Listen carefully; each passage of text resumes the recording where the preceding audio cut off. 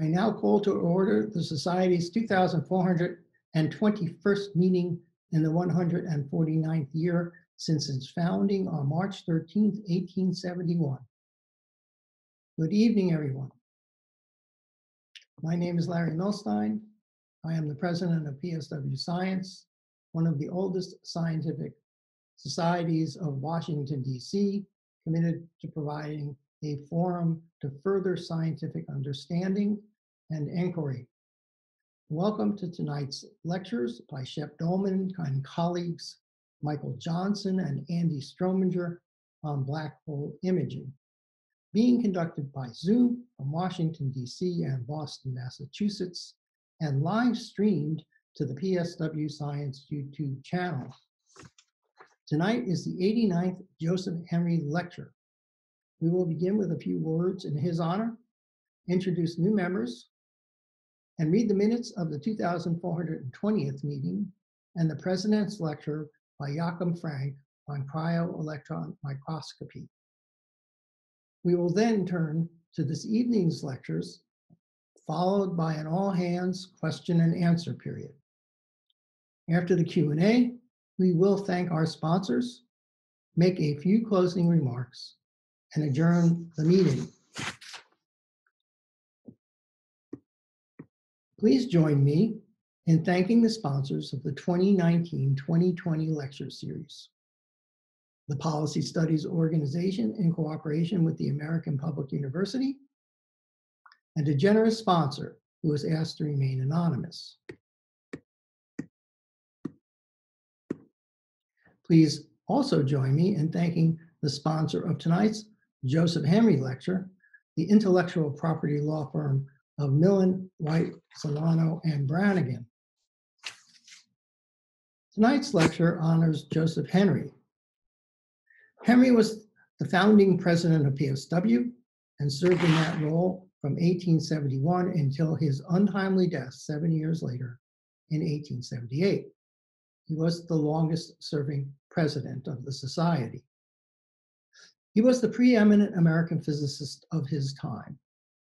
He is now best known for his work on basic aspects of electricity and magnetism, most particularly induction.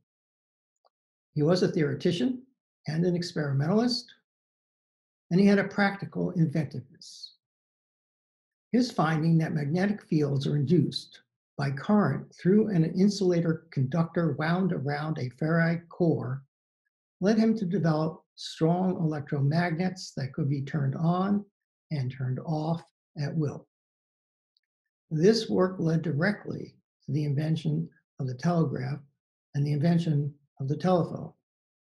And in fact, Henry developed early versions of the telegraph and consulted with Samuel B. Morse on the version of the telegraph that was eventually adopted widely and revolutionized communication.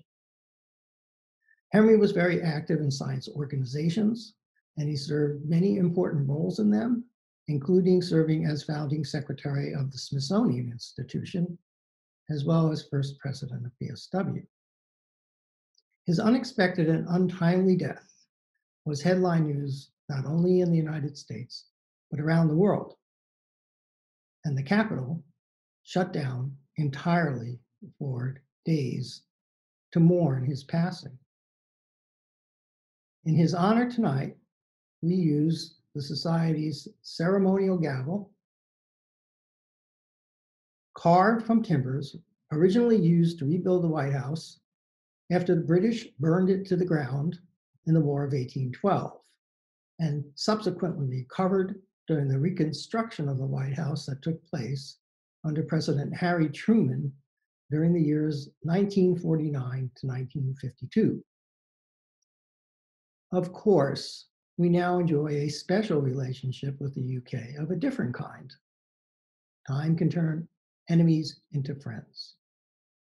And we use this gavel today in the spirit of Joseph Henry's devotion to science, his accomplishments, and the promise of the scientific enterprise to bring about a peaceable and better life for all.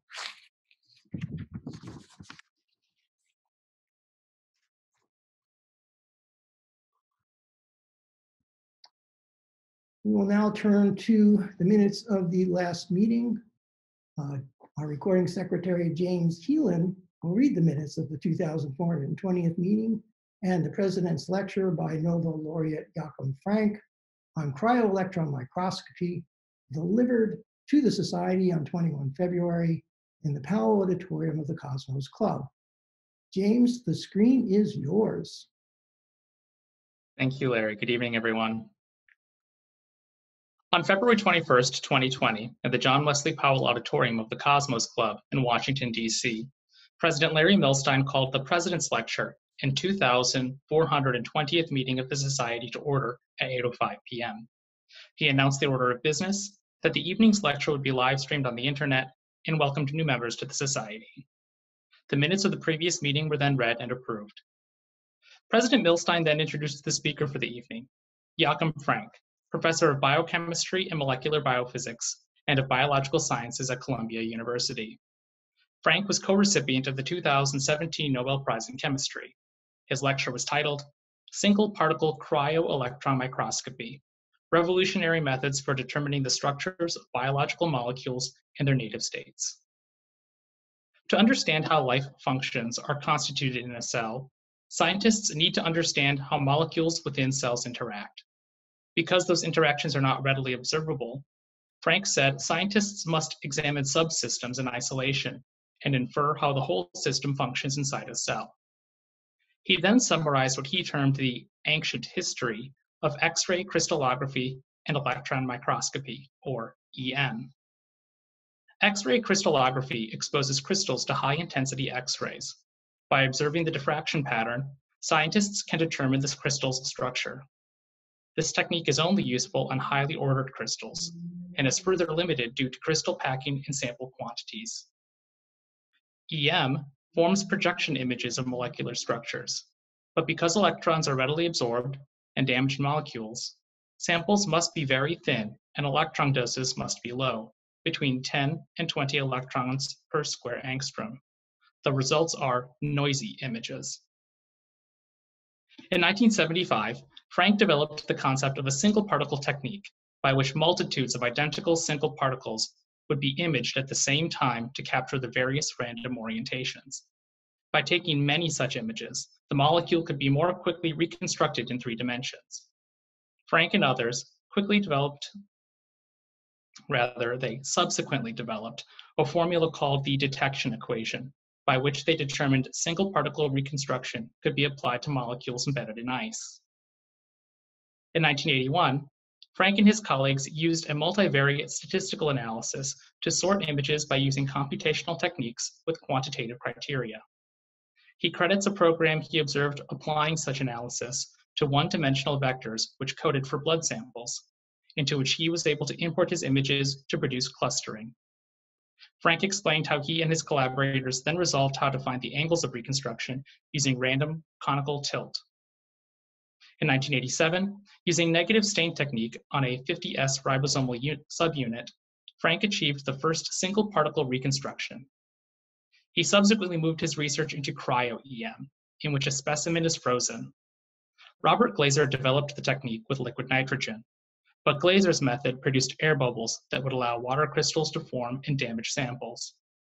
Frank said he decided to use liquid ethane, allowing instantaneous heat transfer that freezes water into vitreous ice and does not damage samples. Frank said this development was revolutionary because it allowed molecules to be embedded in a form close to their natural state. This technique allowed for the first clear ribosome images at moderate resolution.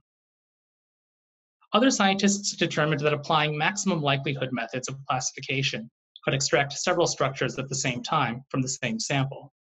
Frank said this development allowed scientists to fill the gaps between structures with biochemistry to tell the story of individual molecules.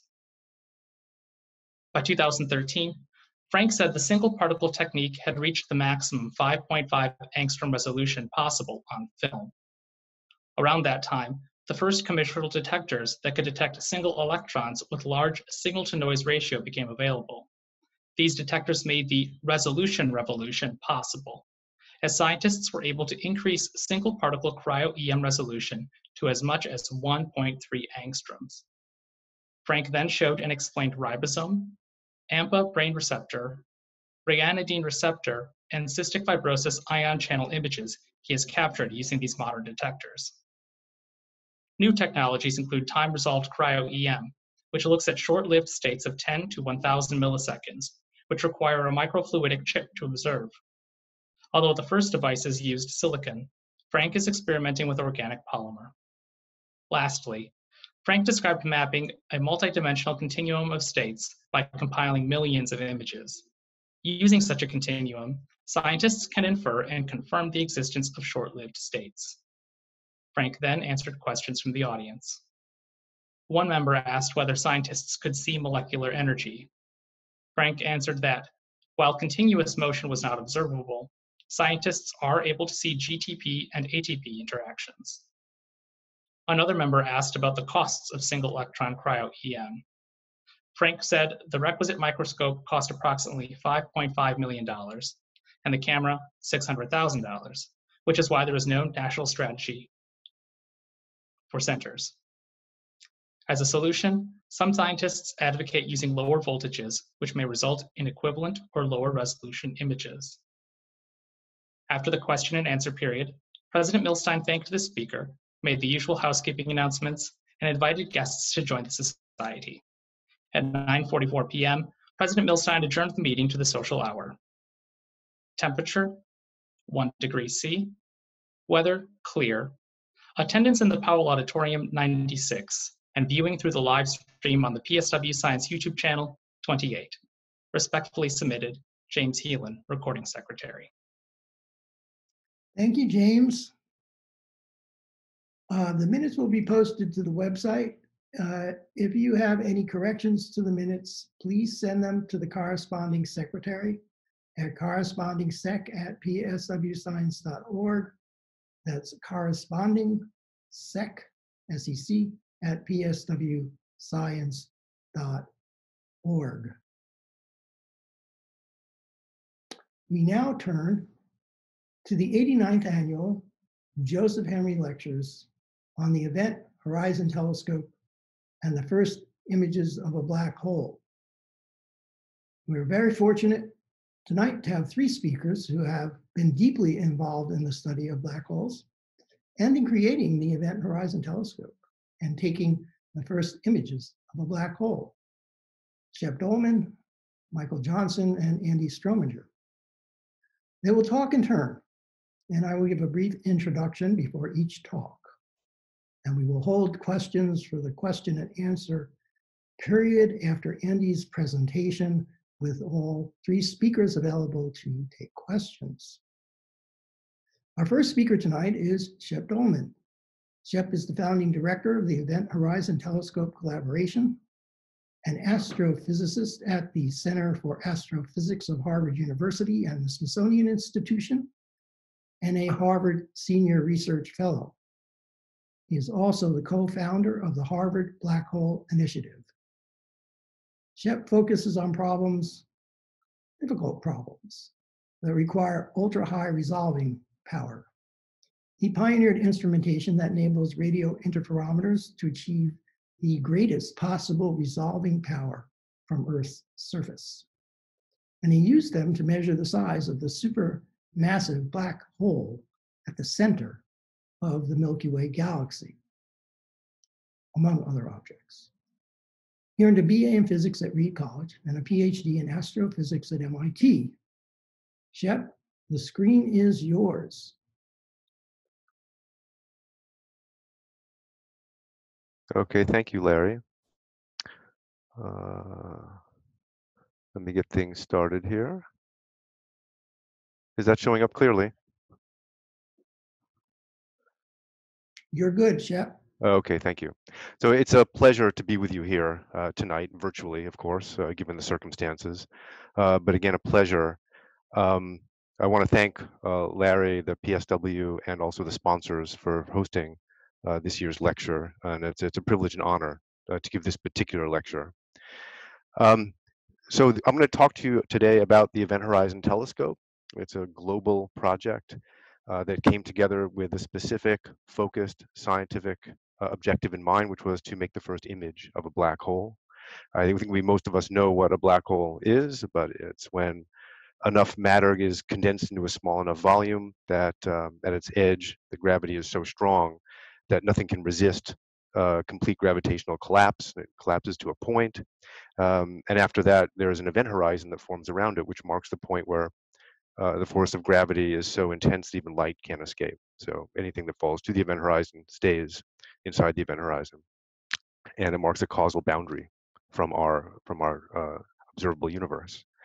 Now, if we could make an image of this object, then we could test Einstein's theories of gravity in the one place where they might break down in the universe, or a likely place. We're making these black holes into cosmic laboratories that are really extreme to test our most fundamental theories. And more than that, we know that black holes now power some of the most energetic phenomena in the universe. So by understanding and observing black holes on event horizon scales, we might hope to understand those phenomena. So we have constructed an Earth-sized telescope, and I'll go into some detail about how we did that. And we have made these first images, and I'm going to tell you basically how this all came about. And first, I'm going to go to this object here, which is Hercules A. I'm going to motivate this by showing you an optical image. This is an object that is about 2 billion light years away. At its core, there's a 4 billion solar mass black hole that we believe is spinning. And one of the reasons for this is that when we look at this in the radio, we see something entirely different. We see an indication here that there is an explosive and directed activity at the center of this galaxy. And it can only really be powered by accretion of matter onto a supermassive black hole. It's the only mechanism that we know of that can power something like this. To give you a sense of scale, these jets span 1.5 million light years across. They contain the combined energy of about 20 billion supernovae, 20 billion exploding stars. And they are shooting out in diametrically opposed jets from the north and south pole of a spinning black hole. Now, what would we see if we could look directly into that? That's what the Event Horizon Telescope project is all about. And to get us going, I want to talk a little bit about relativity and what that means. To the left, of course, you see a young Albert Einstein who came up with a new geometric interpretation of gravity. Instead of objects exerting force on one another, he saw mass as deforming space-time, and then objects would move through that space-time. And by solving a set of equations, you could determine the motion of any object in that space-time. Now, a very important prediction was made that light would be bent by gravity, and you can see that here on the lower right. Einstein reasoned that during an eclipse, when the moon passed in front of the sun, that stars' apparent positions behind the sun would deviate slightly because the path of light from the star to the Earth would be slightly bent by about 1.7 arc seconds. That's about 1/2000th of a degree. This is a very small effect. But in 1919, Arthur Eddington and colleagues famously went to Principe off the coast of Africa and Sobral in Brazil, and they captured an image of a solar eclipse. And the horizontal white bars you see are the locations of stars. And they did deviate by exactly Einstein's predicted amount. And overnight, he became a household name. And our understanding of gravity and the structure of the universe was changed. Now, just a year after Einstein developed his theory of general relativity in 1915, this man on the right, Karl Schwarzschild, solved for the first time Einstein's equations for a very concentrated point mass. And he found that for a mass that was extremely small, a point mass, there would be this boundary that I've already introduced called the event horizon, where even light could not achieve escape velocity. And that is the formula you see up at the top, this expression, 2 times Newton's gravitational constant times the mass of the object divided by the speed of light squared. And that marks the edge from which you can never return. So black holes were a mathematical curiosity, but then we began to realize that they were indeed out in the universe, the result of exploding stars that have gone supernova, and their cinders are dense enough they can form black holes. And also, we find black holes that are millions or billions of times the mass of our sun in the centers of most galaxies. Now, what would a black hole look like if you could get very close to one? So there are a lot of computer simulations, such as these, which show that very close to the black hole, where there's a lot of hot plasma radiating very copiously in radio waves and other wavelengths, you would wind up seeing a shadow feature or a silhouette feature. And that's because of the severe light bending around the black hole. So the center dark region is formed by light that falls through the event horizon. And the light on the outside is warped geodesics or warped light paths around the edge. And typical of these kinds of images, you see it's bright on one side typically, then on the other side. That's because the gas on one side is coming towards us, so it's Doppler boosted and is therefore brighter. And on the other side is moving away from us at relativistic velocities, close to the speed of light, so it's dimmer. This asymmetry is seen in almost all the computer simulations that we have run. And most of the emission that you're seeing in these images come from synchrotron emission. That's highly relativistic electrons orbiting magnetic fields. And as the electrons orbit these magnetic fields, they give off radio waves. Now, what's most interesting about this is that the size of this shadow here is given by a relatively simple equation. The diameter of that shadow is the square root of 27 times the Schwarzschild radius. Now, that's pretty amazing. So we have a closed form solution for what the size of that shadow should be. And if we could measure that, if we could lay a yardstick, a meter stick, across that black hole, across space-time, we would have a direct measurement of the mass of that black hole. And we could test Einstein's theories at the black hole boundary. Now, what are we actually looking at? So I'm taking a page from here from a manuscript by Max von Laue written in 1921, 99-year-old manuscript, still very germane today. So we're reaching back and shaking hands with luminaries as we make this image of a black hole. And what I want to call your attention to here is that this black disk here is the event horizon. That's the 2 GM over c squared radius marked by the black hole. But what really forms the silhouette is the photon orbit, which you see here in blue. This is the orbit where light can just orbit the black hole. And so when light streams off of there at a right angle and is bent by gravity from the black hole to our screen over here, this is where the Earth would be, you see this distance, this length here of the square root of 27 over 2. So the full impact parameter, the apparent size of this shadow, that dark region, is the square root of 27 times the Schwarzschild radius. And of course, Max von Laue got that right down here in the lower right circle. So we're looking for something whose dimensions are really set by Einstein's fundamental equations. Now this shows one of the best numerical simulations we have of the hot gas swirling around the black hole. And you can see it's marked by a little bit of emission inside here, which is in the front of the black hole, outside. But the main feature I want to call your attention to here is this bright circle. And you'll hear a little bit more about this, of course, in Michael's talk later. That is the photon orbit. And you can see on average it's a little brighter in the southern region here than it is in the north. That's because this black hole is oriented so that some of the material is coming towards us from below and away from us above. And so this is really the signature that we're after, this ring, this depression in the middle, and an asymmetry in the emission. Now, how do black holes shine? Like, why do they get so energetic, and why are they some of the most luminous objects in the cosmos? I want to illustrate that by just pointing out that if you drop an apple that weighs 100 grams a meter, you released about 1 joule of energy, and that's enough to power your cell phone for about a second. If you were to drop a piano off the Empire State Building, that's going to power a 60-watt light bulb for about 9 hours. So just to give you a sense. The reason that black holes can liberate so much energy is because there's no surface. The apple dropped at the same distance from the center of the Earth, 6,400 kilometers, would keep falling, and it would reach relativistic velocities near light speed.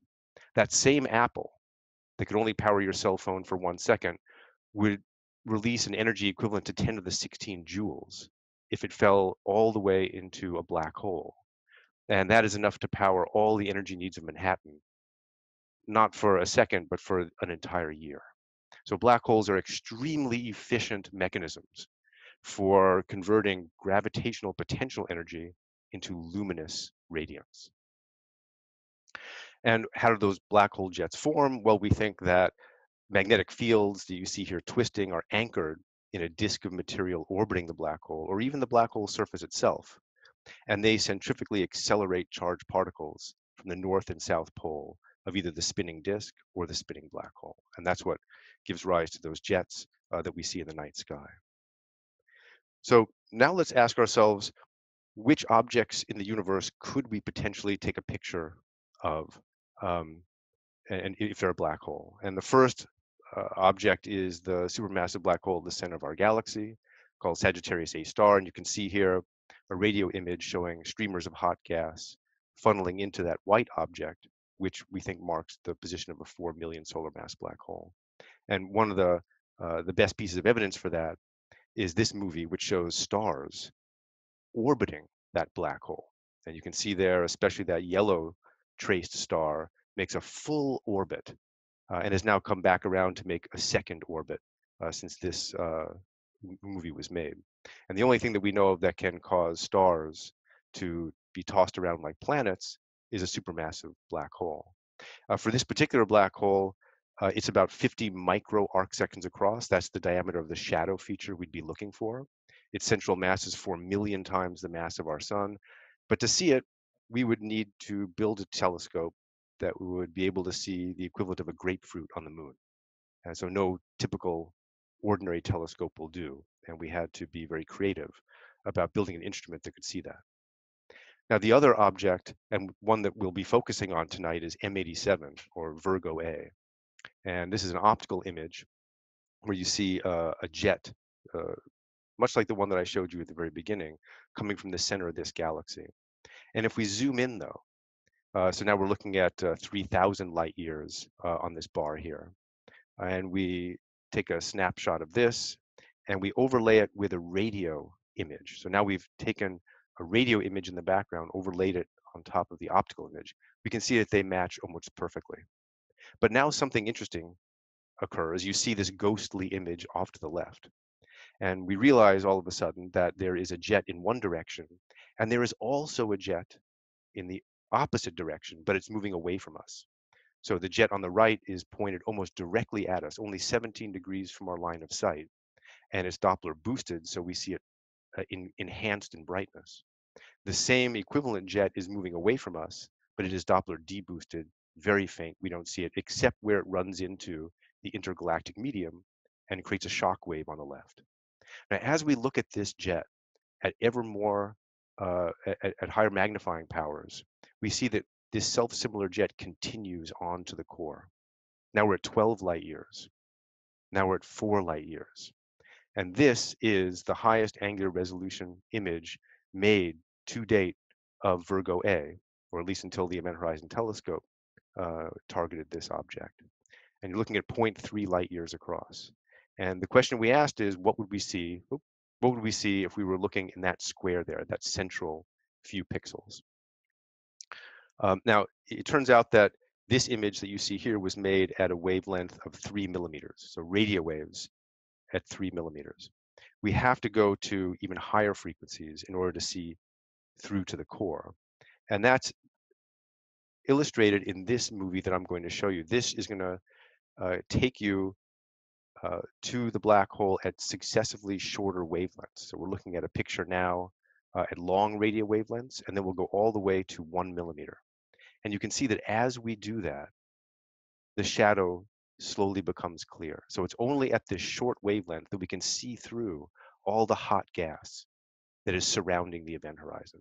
At this wavelength, the black hole becomes visible, but not at longer wavelengths. So we need to use these very, very short wavelengths to see through all the way to the event horizon. And you can see there the characteristic silhouette shape.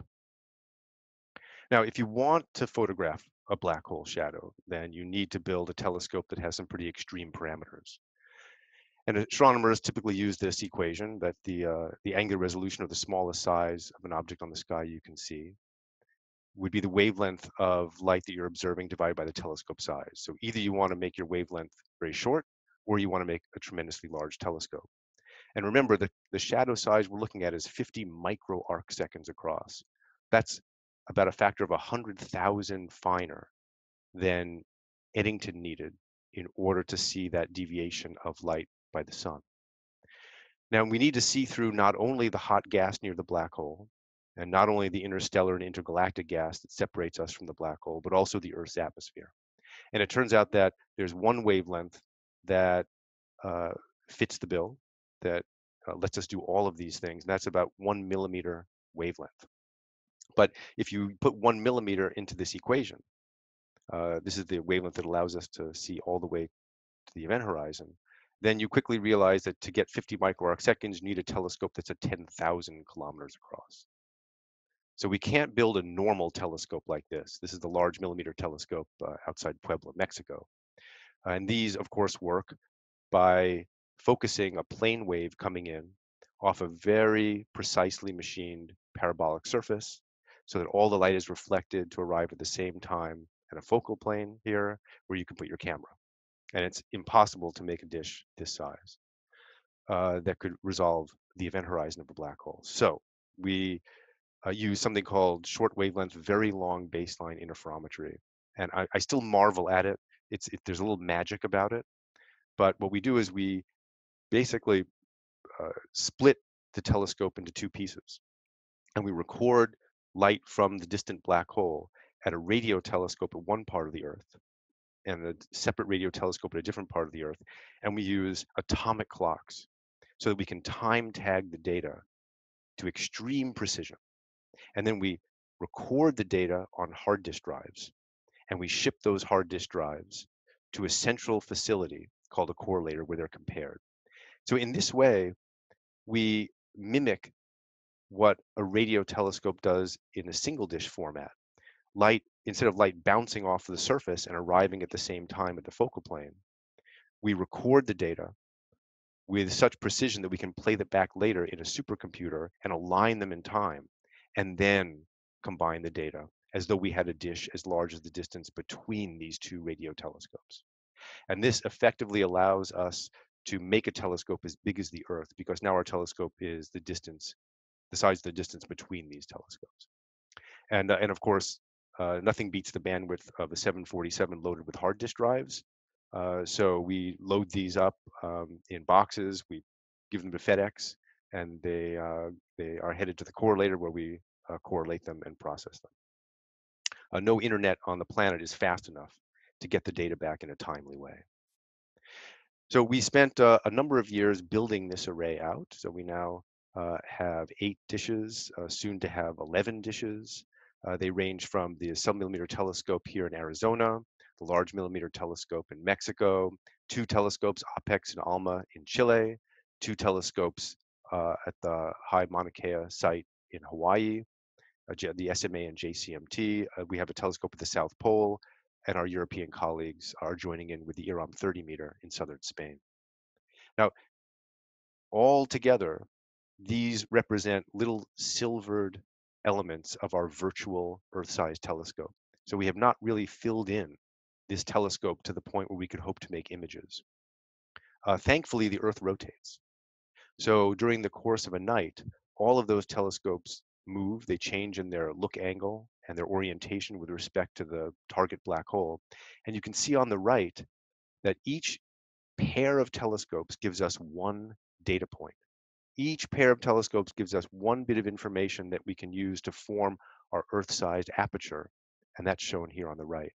And over the course of an evening, we trace out enough of these virtually reflective threads to fill in enough of this telescope that we can make our images. So Earth rotation is absolutely part of what we do to make this Earth-sized telescope. Now, the other thing that you have to be aware of is that as we go to shorter wavelengths, the surface of our dishes has to be ever smoother because, of course, when you have the shorter wavelengths, any roughness on the dish is going to decrease its efficiency. So we are mostly looking at smaller dishes, and the signal to noise of our detections between two telescopes, it goes as the square root of bandwidth times the diameter of both dishes multiplied by each other. So the best way to increase your signal to noise, the best way to get a booming signal is to have very large diameter dishes. We can't do that. So we make up for that in large part by increasing the bandwidth. And what I'm showing you here in this plot is the rate at which we can record data streaming into our radio telescopes as a function of year. And you can see when we first started this, I've been doing this for some time, I guess, we were recording about half a gigabit per second. And now we were recording 64 gigabits per second. And remarkably, we have tracked Moore's law, which is this blue dashed curve. It's very rare to see cutting edge research instrumentation closely tracking commodity electronics. And that really is what has made this possible.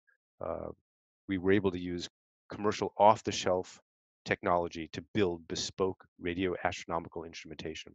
And you see what the whole system looks like to the right here.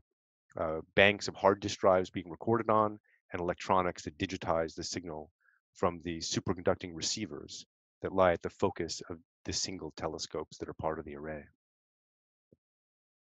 So we had a ton of fun. I have to say that one of the reasons I got into this field was to go to mountaintops and bolt equipment into racks and to do new things.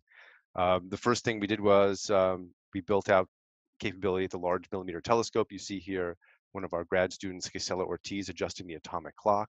And there's a picture of the large millimeter telescope in the bottom right. Then we also outfitted the Apex telescope in Chile. And you can see here this strong red peak shows the proper alignment of the signals we record at the Apex telescope with the one at the South Pole, which I show you here. We sent a team down to the South Pole also to outfit this telescope, which was doing other things for this technique of VLBI. And then this is the IRAM 30 meter in Spain, and a detection shown here between Spain and Chile. And I'm happy to say that we were able to collect a treasure trove of data in 2017. We aimed all of these telescopes at the M87 black hole in the center of the Virgo A galaxy. And we took data for 4 days, and the weather was spectacular. Typically for astronomy, you hope to get good weather over 1 telescope. We needed good weather over 8 telescopes. And thankfully, nature cooperated. And we took some wonderful data. I want to give you a feel for how we model these data. What I'm showing you here is data from the entire array for one of these days. And I'm plotting it as the energy received on a pair of telescopes, that's the y-axis, versus the distance between the telescopes. And I want to point you to this feature where as you get larger and larger separations between your telescopes, you get this bounce. There's a null here, and then it comes back up again for longer baselines, longer distances between the telescopes, then it comes back down again. Now, we can fit these data, and if we want to fit this with a blob, just a kind of a Gaussian distribution, which is very symmetric, it's very difficult to fit that substructure with the Gaussian because this is the characteristic curve that the Gaussian would appear as on this particular plot. But if you have a disk, then the sharp edge of the disk causes a ringing and a bounce, but the second bounce here doesn't quite fit the data. It's when you start going to a ring that you begin to see how a ring morphology could start to fit this. And then, of course, if you look at a slight crescent structure with some asymmetry here, then you get a family of curves that fit it. So as soon as we saw these data without even imaging, we knew we had something that was quite spectacular. And then how do we image? Well, it turns out that modeling is pretty easy because we only have a few parameters to fit: the size of the ring, the width of the ring, some of the asymmetry in the ring. But if you want to make an image, then you have to map brightness onto many pixels. And we don't have typically enough data to do that. So what I'm showing you here is this is the kind of the fitting function, if you will. And the goodness of fit is related to data terms. So we fit the image to the data. We ask ourselves, does the data fit the image? But then we also enhance our imaging by using regularizers. We say, well, we don't have enough data to make a full image without enforcing some regularity on the image. So we require that it be smooth, for example. We require that it be positive everywhere. These are very light regularizers, but they help the convergence of our techniques very robustly. And now I'll show you what this actually looks like in real time. You're seeing here the fit to the data getting better and better as these numbers get smaller and smaller. It gets better and better. And you can see in the algorithm locking in on that ring structure as it tries to fit the data, but also enforce some smooth structure. So from both the modeling perspective, we knew we had a ring-like structure. And then when we imaged, we saw robustly that we had that too. So for two different techniques, we were able to recover that ring structure. And this is the final image that we saw. And I just want to pause for a moment and say that this knocked our socks off. And I hope it's knocking your socks off too. You see here the three things that I signaled to you were the signatures here. You see this ring structure, which we take to be the photon orbit.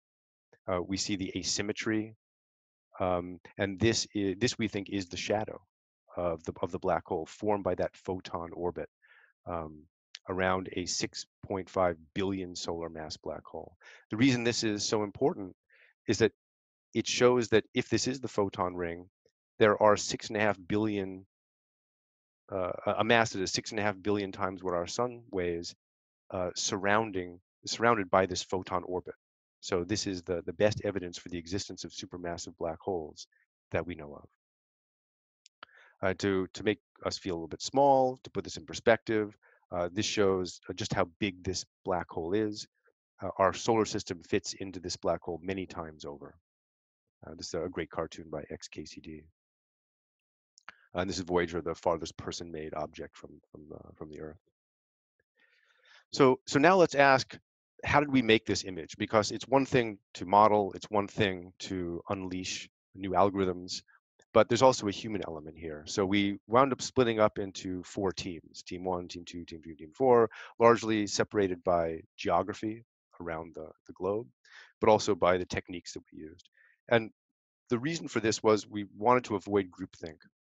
If for a result this important, for a result that would be this transformational, we wanted to remove any source of human bias.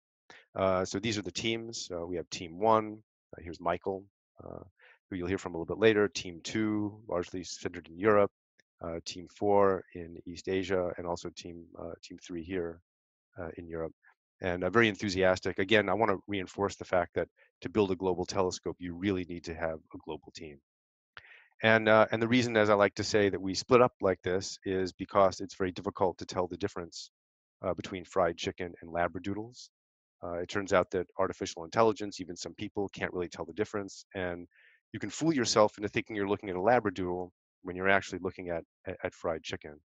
And of course, it's even harder when you have chihuahuas and blueberry muffins.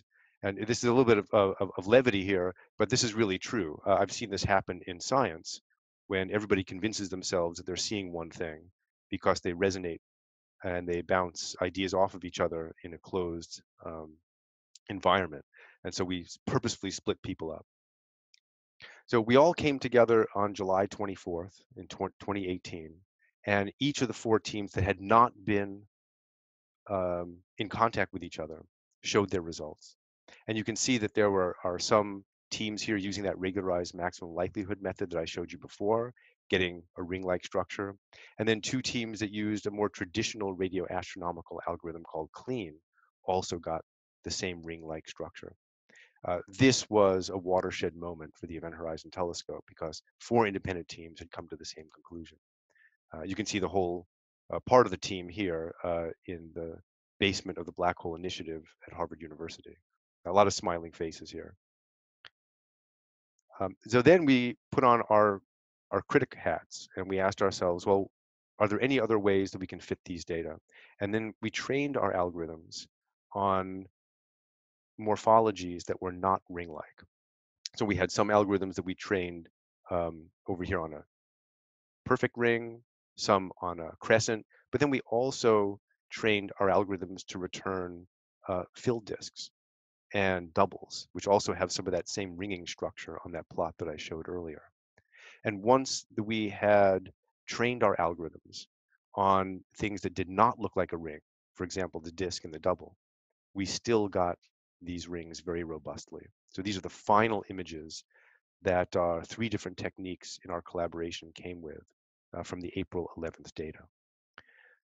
This really showed us that we had a very robust finding, although you can see some differences here. You can see that azimuthally around the ring, there are some changes from method to method.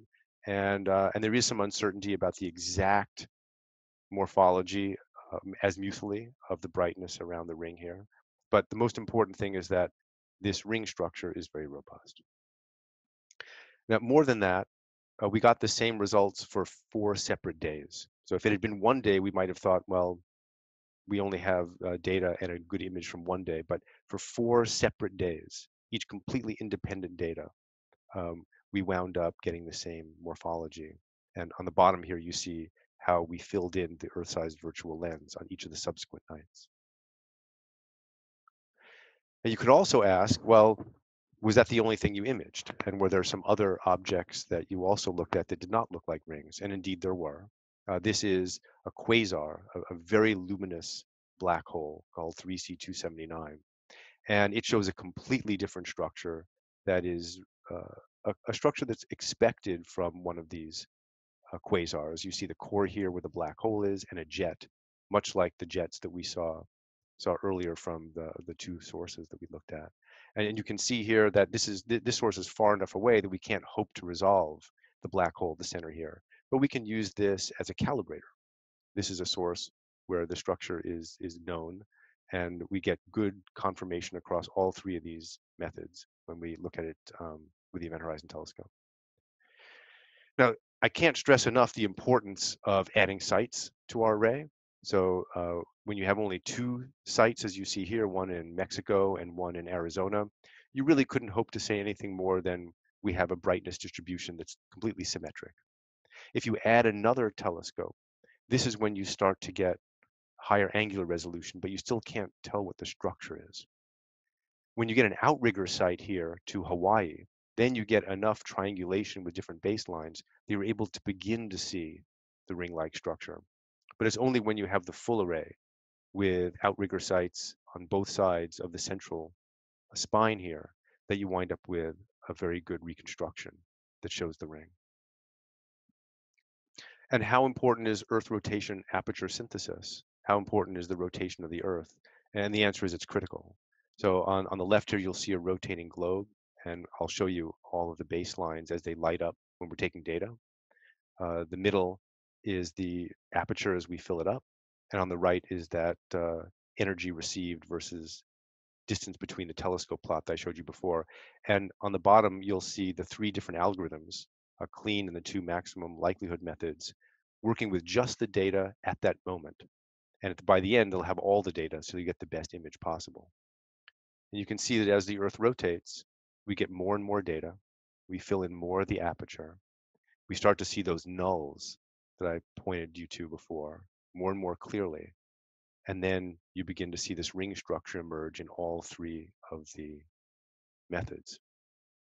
And then finally, the observation stops. So the Earth rotation is really critical for this work. Now we ask ourselves, well, how do we extract a size from this image, and how do we make the measurement of the mass? So one of the ways to do this is to measure directly from the images.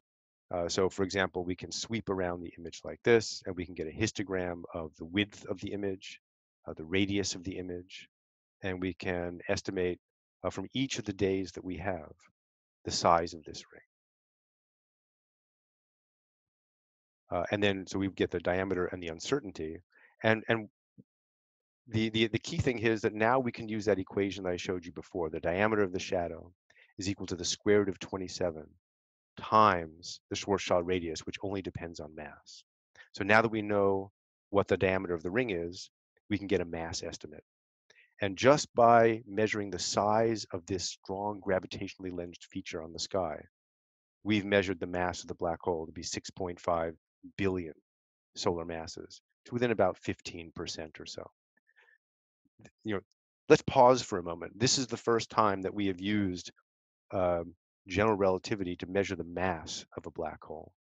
And what's more than that, we can make a comment about the validity of general relativity around this black hole too. So what I mean by that is that there are three ingredients to looking at how well we have verified Einstein's theory by seeing this shadow. We know, for example, that we can measure the mass of this black hole by assuming that we've seen the shadow and by assuming that the metric that we understand holds that the space-time around this black hole is the Kerr metric. And we can use that to predict what size we should have measured. And in fact, we get that size, we measure the mass. And what I'm showing you here is two other measurements. So you can also measure the mass of the black hole using stellar dynamics, or the motions of stars around the black hole, or you can measure it by looking at the motions of gas around the black hole. And you can see here that the stellar dynamics measurement of the mass peaks in its probability right on this shaded column, which marks the EHT measurements. So our mass agrees completely independently with the stellar dynamics mass. And there is another way to measure the mass of the M87 black hole by looking at the gas motions around the orbit the black hole. But at this point, we feel that these are probably including other effects. So it's harder to measure the mass of a black hole by looking at gas orbiting a black hole, because gas is affected by pressure and other forces, whereas the stars are really good point particles, and they are responsive primarily to the gravitational potential of the black hole. So what you see here is that our independent mass measurement agrees very closely with the stellar dynamics mass. And this gives us great confidence that we are seeing a black hole. It is described by the Kerr metric.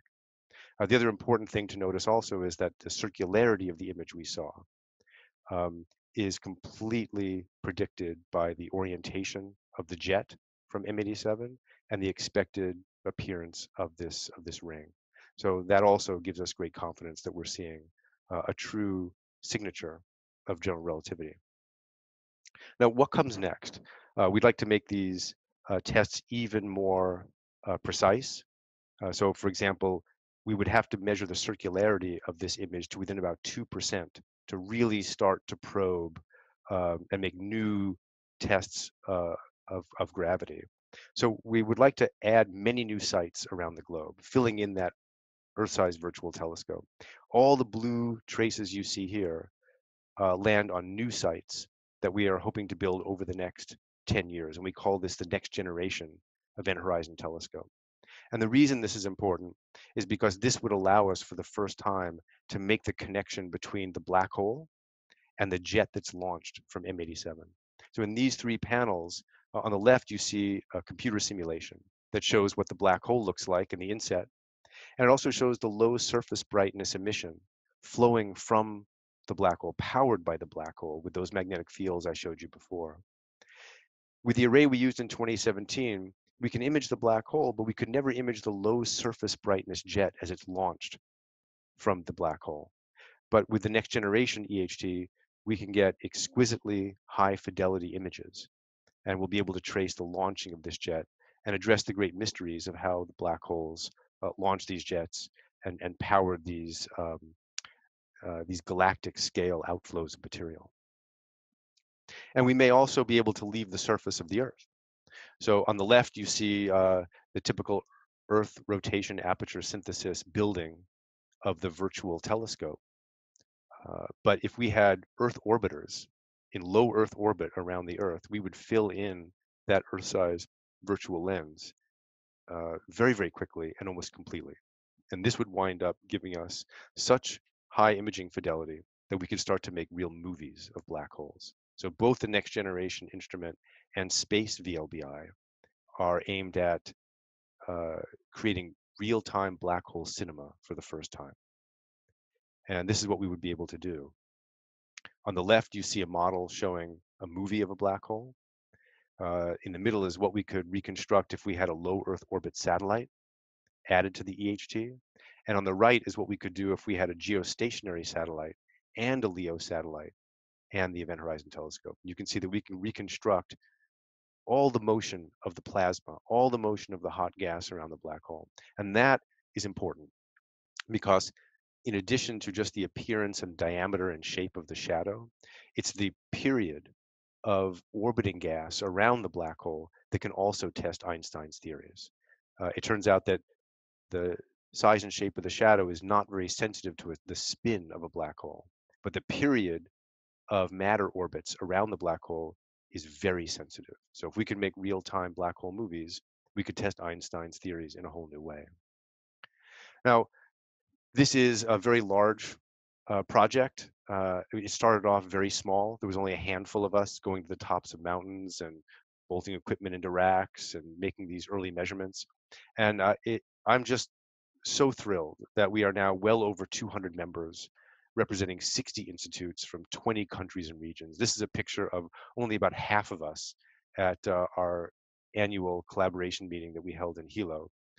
Currently, we're working all remotely, but we certainly hope to meet again very, very soon when this crisis has passed. It took us by surprise, the resonance of this project and this result with the curious public. But when we came down from our hotel rooms the day after the announcement and saw that it was on the front page of every major newspaper on the planet, we realized that this had been appreciated by the public in a way that we hadn't thought of. And I think really it is due in large part to the fact that we are a diverse team. We reached across borders without politics in mind. We developed relationships with experts across the globe. We combined resources from many countries, many continents, and we all focused on a problem that people had thought was impossible. How do you take a picture of something that struggles not to be seen, that is behind nature's best invisibility cloak? And we found a way.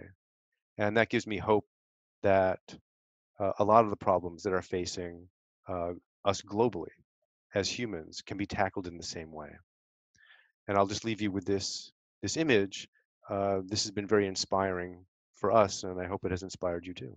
And I really anticipate Michael and Andy's comments.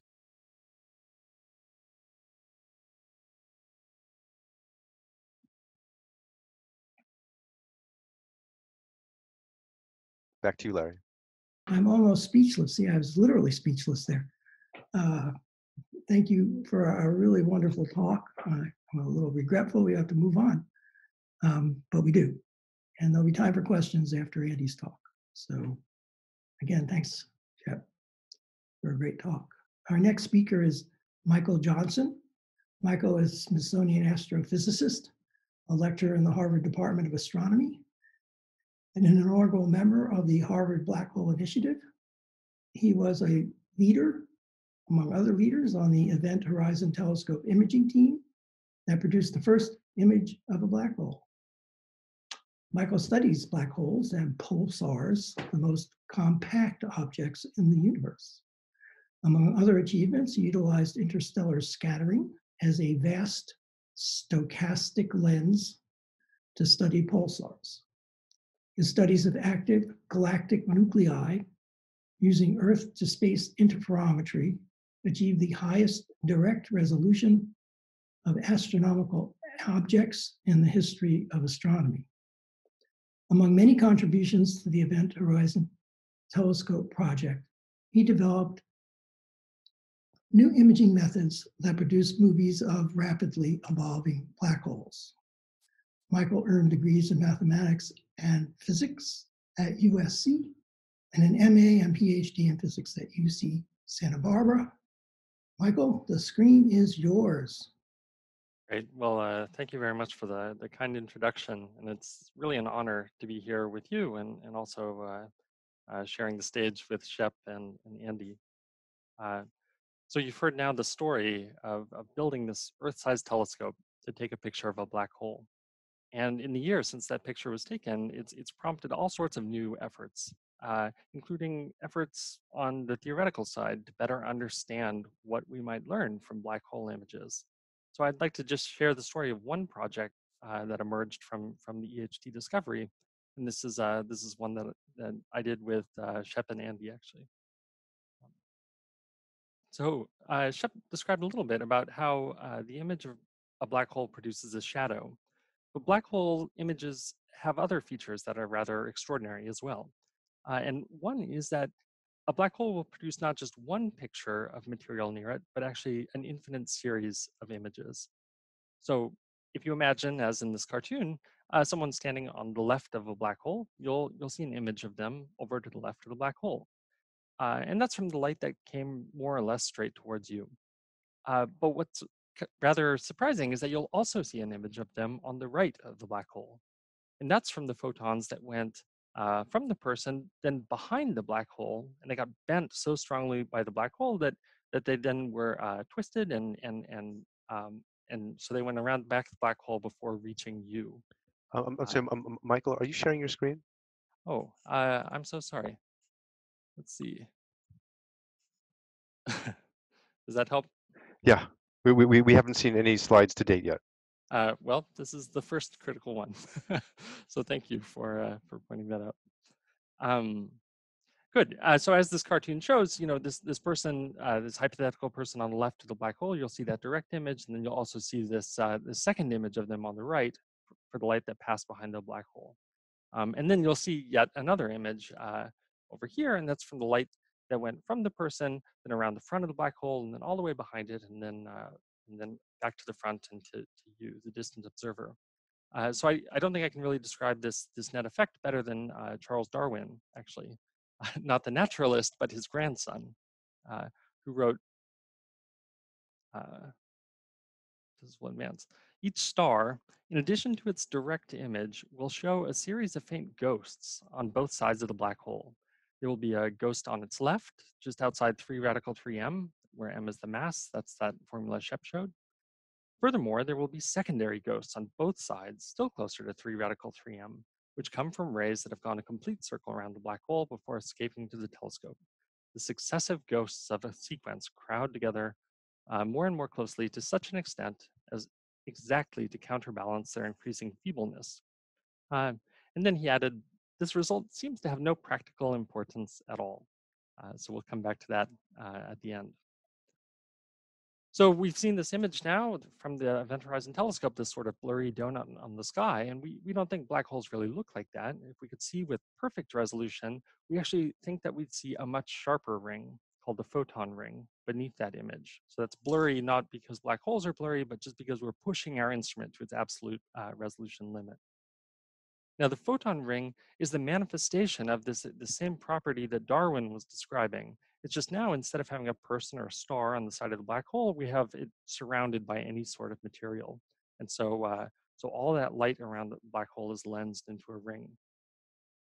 So this ring occurs because of these spherical photon orbits. It occurs because of the special property that light can be trapped on orbits around a black hole and can loop around many times. Now, the photon ring has a number of very important properties. So first of all, we discovered it should have about 10 to 20% of the total image flux. So that means this is not some negligible feature in an image. It's actually quite prominent, and it has a lot of energy coming from it. Now, the second important thing is that the photon ring encodes the size and shape of the photon ring encode the black hole's space-time. Now, black holes have a rather peculiar property that they're completely characterized by just 2 things. One is the mass, how much material fell into the black hole. But then they have a second property, which is whether or not they're spinning. So if you can imagine taking a black hole in nature, you could feed it some angular momentum, and then it'll start rotating. And you can spin it up faster and faster, but there's actually sort of a cosmic speed limit at which you can't, by any known physical mechanism, accelerate it anymore. And so what we tend to do is we'll express the spin between these 2 limits of not rotating at all, and then this maximal cosmic speed limit is 1. And so you can tell from this that black holes are these really elemental objects completely described by just these 2 numbers. It's really extraordinary. They can be made out of anything, and they shed all of that information and are left with just this pair of numbers, mass and spin. So the great astrophysicist Chandrasekhar wrote regarding this that in my entire scientific life, the most shattering experience has been the realization that an exact solution of Einstein's equations of general relativity provides the absolutely exact representation of untold numbers of massive black holes that populate the universe. So this is one of the most profound truths in physics. And if we can look at the photon ring, maybe there's a way of testing whether or not black holes really are described by just these two numbers. So the question is, how would this spin affect the image of a black hole? Okay, so here's what the black hole shadow and photon ring would look like in the case of a non-spinning black hole. It's a perfect circle, as you might guess just from symmetry. And so now let's repeat that exercise. Let's just spin up the black hole and see what happens. So as we start the black hole spinning, one thing that happens is the shadow actually shifts over to the right. But as it's shifting, it's also changing shape. So it's getting squeezed in the horizontal direction. And at the highest spins, that left-hand side of the black hole actually flattens. So it's this family of curves. They're not perfect circles. And if we could make a very high resolution image of a black hole, we could read the spin of the black hole off the shape of its photon ring. So it's a very intriguing possibility. Okay, so the other property of the photon ring that's really rather remarkable is that the emission radius gets mapped to the image angle. So naively, you would think emission at the top of the photon ring is coming from material above the black hole, and emission at the bottom of the photon ring is coming from material below the black hole. But instead, it's actually a sort of holographic mapping, where different angles around there are actually telling you about different distances from the black hole. The bottom is from material that's close to the event horizon, and the top is from material that's further away from the event horizon. So if we could make this image, we would be able to unwrap it and see this tomographic probe of the three-dimensional distribution of the emitting material in the space-time very close to the event horizon. So the photon ring is this incredibly rich object, and we're still learning about it. But the problem is it really seems almost hopeless to actually access this observationally. So first, at low resolution, the effects of relativity that we're seeing here are really dwarfed by astrophysical uncertainties, just all the swirling plasma around the black hole. And so to really get at these relativistic signatures, we need to improve the resolution of EHT images by maybe a factor of 10 to 100. And there's just no plausible way of doing that in the current observing paradigms. So what can be done? Well, it turns out that just as Darwin described for this star, we expect that the photon ring is really a stack of subrings. So the first thing that we'll see, the dominant subring comes from light that moved near the black hole and is just weakly bent by it. That forms this image that we're just calling n equals 0. And in addition to that, there will be light coming from photons that looped around the black hole before reaching us. And in order to do that, they have to be shot from a very precise region. So these photons actually pile up on a much narrower ring around the black hole. Now, you can also imagine light that has to go around the back of the black hole and then front and then all the way around again. And so this is the n equals 2 image, and this will pile up onto a yet sharper ring. And so the image that we see isn't actually just a single ring, but it's this stack of increasingly sharp subrings. And their sum is what's forming this single photon ring feature that we see. So this is sort of analogous to layers and a tiered wedding cake. And this is where all the really rich information is encoded. And what's remarkable is if we go back and look at that image from before, this is an image from a simulation. And it wasn't obvious that these subrings were here, but if we look after the fact, if we just trace across it and look at emission profiles as a function of distance from the center, you'll see that indeed, this image has these different peaks of emission corresponding to the different subrings. And if we zoom in on those peaks, they break into even more peaks. So you can see all of the distinct subrings here cleanly separated if you could just look with extraordinarily high resolution right across the edge of that ring. Now, the problem is that even with this perfect image that I'm showing you, these features are sort of hopelessly faint. Right? How could we possibly create an instrument that could see something that is so delicate? And here, interferometers come to the rescue. So as Shep showed you, ordinarily when we have interferometric data, when we take these telescopes and sprinkle them across the Earth, it takes a lot of work to then interpret what those data are telling us. We have to use model fits or imaging methods in order to make sense of it. But the difference here is that the photon ring is such a simple signature that on long baselines of an interferometer, it filters out everything else in the image. It locks onto that photon ring, and it gives an extremely simple signature, just this damped ringing periodicity. So this is a really special feature. It arises in black holes and really doesn't arise in any other object we've ever studied in astronomy. Now, ordinarily in interferometry, you would only get to sample one point on here for every pair of telescopes. And then you have to wait for the Earth to rotate, or you have to add more telescopes to see more points. But we have another trick that we can play, and that's that in interferometry, all you care about is the distance between the telescopes in wavelengths. And so you can actually scan out at different baseline lengths using a single pair of physical telescopes by observing at many different frequencies. So we think that a single baseline could actually see this damped periodic oscillation. So a single pair of telescopes might be able to see these subring signatures. Now, here, the periodicity that you see with these very long baselines corresponds to the diameter of the ring. And what I'm showing here, the red and the blue are actually baselines. One would be a horizontal baseline, and the other would be a vertical baseline. And so these two baselines are actually seeing the two ring diameters along their direction. And so what's extraordinary is that you can see that these aren't quite the same. Or if you look down here, you'll see that these red peaks are sliding to the right of the blue peaks. So that's the reason that's happening is because this black hole in this simulation is spinning. And this produces about a 1% difference in the diameter in the horizontal and the vertical directions. It's imperceptible by eye, but you can read the spin straight off this figure. Somehow, almost miraculously, interferometers are much better at studying the properties of the photon ring just natively in their interferometric domain than we can, even with perfect images. Now, as you go to even longer baselines, something happens, and that's that once your baseline gets long enough, you'll start to resolve out the rings. So as you go to a very, very long baseline, you'll stop seeing the low order subring, and then the next one will kick in. So on these shorter baseline lengths, all they'll see is that n equals 1 subring.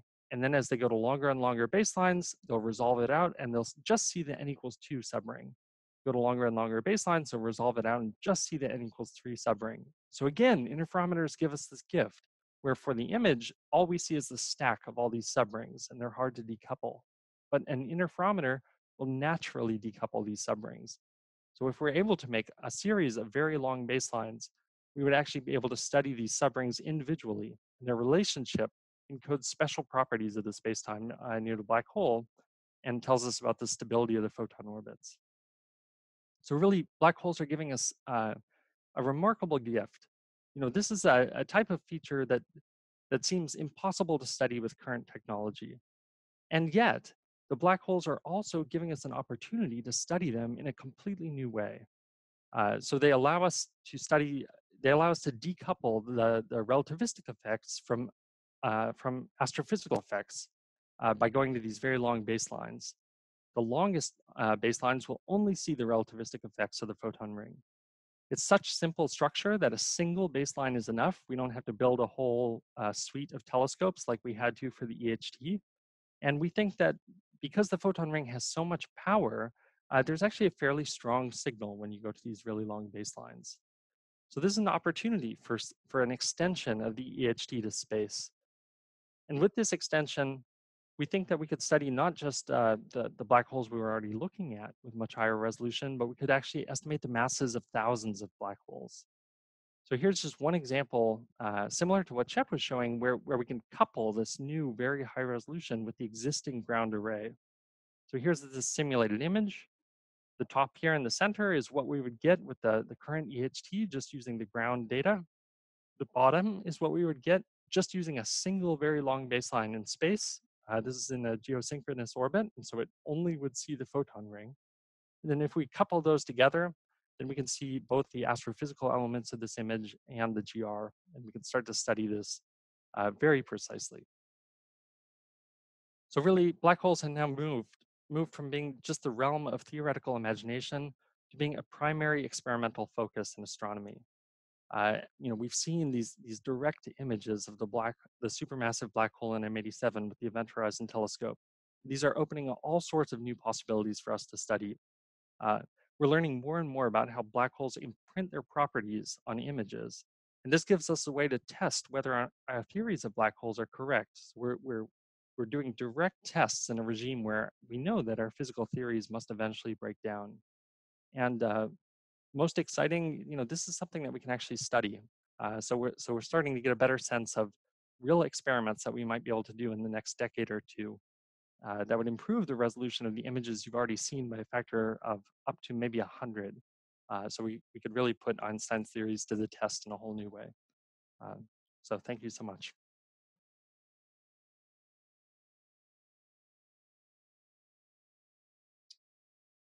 Thank you so much, Michael, for that talk. We will move on to our last talk. Our final speaker is Andrew Strominger. Andy is York Professor of Physics and Director of the Center for Fundamental Laws of Nature at Harvard University. Andy's made many significant contributions to theoretical physics in the areas of quantum gravity and string theory, among others, including on the stringy origin of black hole entropy. He earned his AB at Harvard, his MA at UC Berkeley, and his PhD at MIT. And before I turn over the screen to Andy, let me make a short remark. You can ask questions in the Q&A, but we want to hold the answers for the Q&A period so that we can share them with the YouTube audience because they can't see the Q&A on Zoom. So feel free to put your questions in, but the answers will come during the Q&A. So thanks so much. And Andy, the screen is yours. So it's an honor. Thank you, Larry, for the invitation to speak here. And it's especially an honor to be following Shep and Michael, who've done such amazing work recently. And okay, there's a problem here.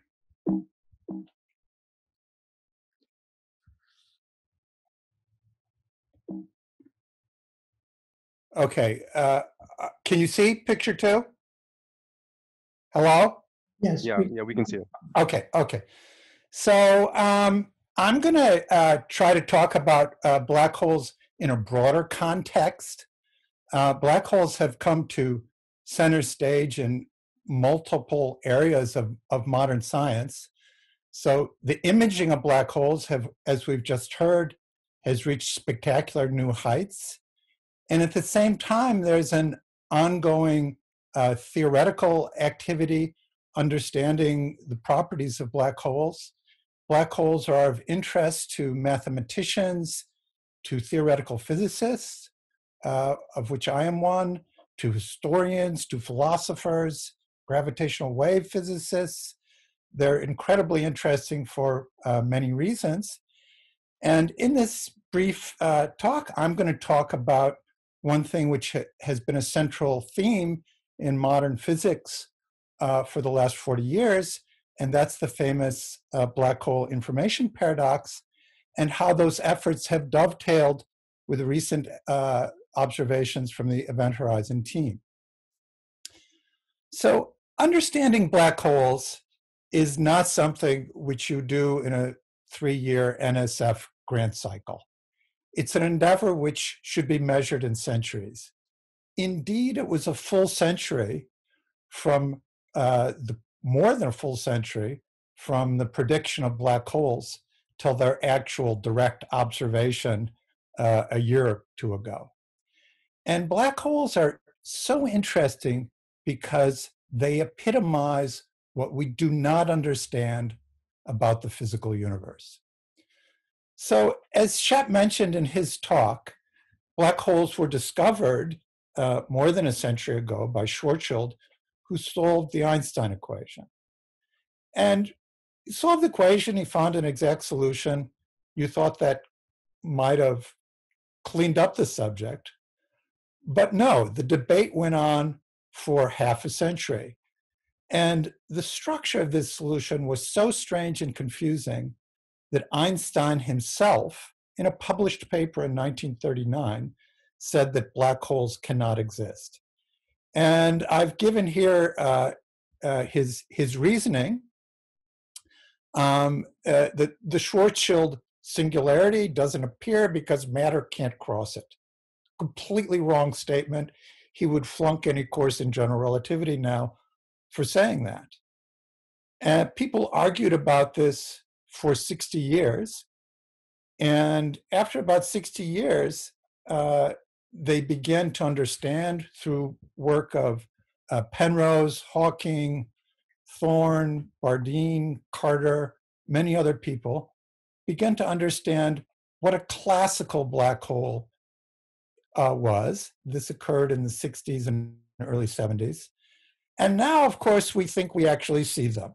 So for some time, there has been little doubt that black holes exist, and we've understood what a classical black hole is.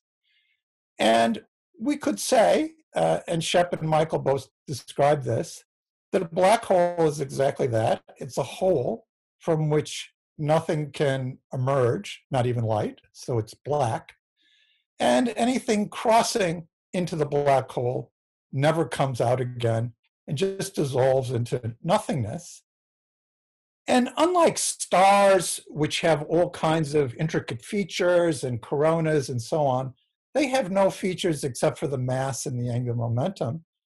This caused John Wheeler to coin the famous adage, black holes have no hair. They are the simplest, most essential objects in the universe. This was how we thought about black holes in 1974, just before Stephen Hawking's famous work. And Hawking considered what happened when you applied the uncertainty principle to quantum mechanics to a black hole. And in quantum mechanics, locations of things are a little bit uncertain, including the edge of the black hole, which moves around a little bit and allows light to escape. And the escaping light is famously called Hawking radiation. It comes out in the form of black body radiation at a temperature known as the Hawking temperature. It's Planck's constant of quantum mechanics divided by 8 pi times Newton's gravitational constant times the mass of the black hole. This formula is inscribed on Hawking's headstone in Westminster Abbey. It's a central formula in modern physics, and it's one which we do not understand. It has the form of giving the temperature as a function of the mass or the energy of the black hole. And such relations are known as thermodynamic relations. And it's of the general form of the laws of thermodynamics that were discovered theoretically and experimentally in the 18th and the 19th century that govern the behavior. It tells you that if you turn on the burner on your gas stove under a pot of water, how fast you can bring it to a boil. That's a law of thermodynamics. Now, in one of the most breathtakingly beautiful developments in all of science, Boltzmann showed that the laws of thermodynamics are actually just the laws of statistics and probability in disguise. And in order to show this, he had to assume what was then a very controversial assumption, that everything is made of molecules. And if you study the probabilities of molecules in various configurations, you can derive from that how pressure behaves as a function of volume and how temperature behaves as a function of energy. And a key ingredient in Boltzmann analysis was the entropy, or equivalently, the information, the number of configurations that are accessible to, for example, a bunch of molecules moving around in a box. And nowadays, we would measure information in gigabytes. So if you have a computer or an iPhone, it has some bits in it which can be up or down. And so there are some number of configurations that your iPhone can have. And that's measured in gigabytes, which is a unit of entropy. Okay, so applying Boltzmann's reasoning about thermodynamics coming from statistics enable us to infer how many gigabytes there are in a black hole. And the answer is very strange. The number of gigabytes in a black hole is equal to the area of the black hole divided by 4 times Newton's constant times h bar. And this is a universal formula which applies to every shape and variety of black holes: spinning black hole, not spinning black hole, with charge, without charge, whatever. It's a universal formula. It's also an incredibly interesting formula because it involves information theory, it involves quantum mechanics, it's got its Planck constant, it involves gravity, and it has all of these things together. Yet, as I will explain, we don't understand this formula, even though we're sure it's true. But I'd like to pause to say that it's a very, very big number. All the gigabytes in the Google data banks could be stored in a black hole that's 10 to the minus 24 millimeters, very, very small black holes. So, M87 or Sagittarius star just can store an incredible amount of information. They are the best hard drives in the universe.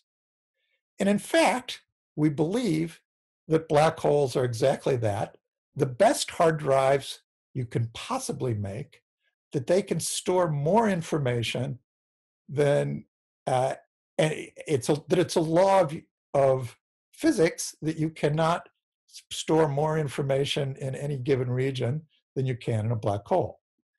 Now, this is actually trouble for Moore's law, which says that the amount of information you can store doubles every 3 years. In 300 years, we'll have so much information in such a small area that it will exceed the black hole bound. And at that point, if you want the computers, all computers will have to be black holes. And Shep, talking about keeping up with Moore's law in his talk, if he keeps going for another 300 years, which I'm sure that he will have to be shipping black holes in his FedEx boxes around in order to do even more refined, spectacular measurements of all the wonderful things that we see up in the sky. Okay, now if you were listening carefully, you heard me say two things, which were completely opposite. One is that black holes are the simplest object in the universe. They have no structure. They're just holes in space. There isn't even a place to store computer chips.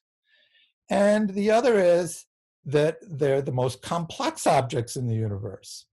That you could store all the information needed for the Event Horizon Telescope in a tiny, tiny, tiny black hole.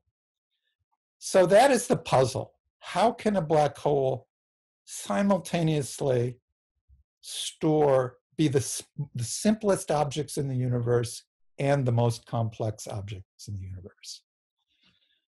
Now, this puzzle gets even sharper when you think about making a black hole by collapsing stars and then letting it disappear by Hawking evaporation. All the information in it will be destroyed. That means we don't have laws of physics. We only have probabilities for things. Now, this is deeply concerning to all physicists, and people have tried to understand how these basic facts can be reconciled for the last 40 years, and it has caused many, many sleepless nights, I assure you. Now, there must be a resolution of this puzzle because we believe the universe is consistent, but we haven't found it yet. But in our efforts to find it, we've run into many surprises, and we've learned some very surprising things about the nature of quantum mechanics, gravity, and space-time, and we've learned the kind of depth of this problem. And it's been very fruitful to think about it, even without yet having solved it. And it's taken many twists and turns, and one of the important ones involves string theory, which I'm about to tell you about. Now, string theory is supposed to be a consistent quantum theory of gravity. We don't know whether it describes the universe or not, but it's supposed to be mathematically consistent. And several decades ago, we used string theory to pull off what seemed at the time an impossible trick, to find a description of black holes in string theory that was both, that you could describe it, had what's called two complementary dual descriptions. In one limit, it looked like a black hole. In the other limit, it looked like a complicated object that could store a lot of information right on the event horizon. It's called a holographic information plate on the event horizon. It's kind of like a two-dimensional hologram storing the information in a three-dimensional object. And this reconciled mathematically the puzzle of how something could be, from one perspective, the simplest object in the universe, and from the other perspective, the most complex object in the universe. The problem is, we don't know if string theory is right or not. We're not going to, even with fantastic experimentalists like Shep and Michael, we're not going to determine it experimentally soon enough for me. Black holes are big objects, they're out there. We want to understand how M87 and Sagittarius star store the information that Hawking told us they must be storing. Now, if string theory found a way to do it, it might be that the mechanism in string theory could be operative in the real world. And moreover, we would like to show that a mechanism like that is operative without assuming all the structure of string theory. Now, it turned out that the essential ingredient was something called a conformal symmetry of the Einstein equation, a new symmetry of nature that appeared very near the horizon of the black hole. And this symmetry appears near the horizon of a very rapidly rotating Kerr black hole. These are, in fact, the simplest of all the black holes, the ones that are rotating around. Michael referred to it as a cosmic speed limit, the ones that are going right at the speed limit. And the cosmic speed limit, of course, is the speed of light. So the horizon of the black hole can't go around faster than the speed of light.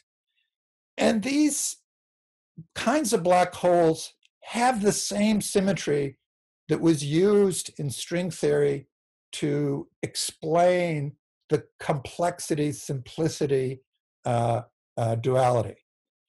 Now, physicists love symmetries. In fact, their love can be measured in dollars. We just spent tens of billions of dollars to see the origin of the electroweak symmetry at the Large Hadron Collider in CERN, the Higgs boson, to see how the symmetry was broken. And here we have a new symmetry of nature that is arising near the edge of the black hole, which Shep and Michael have just imaged in a telescope. And now the symmetry occurs. Here's a picture of a black hole with an accretion disk around it. My pointer, unfortunately, is not working, so I can't point it, but right in the middle there on where the black hole is, right near the horizon there, is where this symmetry becomes manifest. So now we want to ask, what are the observational signals of this extreme conformal symmetry occur? Can we see it at the Event Horizon Telescope? And is M87 rapidly spinning enough? Well, I was in the process of trying to understand this, this incredible picture was produced. I cried when I saw it. I'd been working trying to understand black holes for 30 years. I was pretty sure they existed, but it turns out, as I realized when I saw the picture, you're not completely sure until you see a picture. And it's nice to know that something you've been working on for 30 years actually exists up there. There it is. We want to understand it. And what we want to understand everything we can about it. Now, can we see the conformal symmetry that I was talking about? Well, we analyzed carefully. I won't explain this in detail. The polarization of the light that will be coming out. Turns out that this is going to can be seen in principle, but we need a couple of orders, 3-4 orders of magnitude improvement in the resolution. And as the data came in, it seems like we're not going to be able to see this anytime soon. But as I got talking to my experimental friends, it turns out there's another. So interfacing with the observers makes you think about things in new ways. And it turns out that there's another potentially related kind of conformal symmetry, which we hope will be observed in the next decade. And this is the picture that Michael showed you on the first transparency of his talk, of the multiple images. These images are self-similar images, and they're related by a symmetry. And it's another kind of conformal symmetry which scales not to the horizon of the black hole, but to the photon ring, which gathers all the images together. And this symmetry, this conformal symmetry, as Michael beautifully explained, we actually do hope to see in the not too distant future, and for far less money than it cost to see the electroweak symmetry restoration at the Large Hadron Collider. So I want to conclude there. The road to understanding the laws of physics, and especially black holes, is full of twists and turns. I didn't expect that they were going to image a black hole so quickly and so precisely. We didn't expect string theory to enter into the study of black holes in the way that we did. There are many twists and turns in the road. We can only see a few bends ahead, but it's a lot of fun, and we're moving forward. So thank you very much, everybody. Thank you very much, Andy.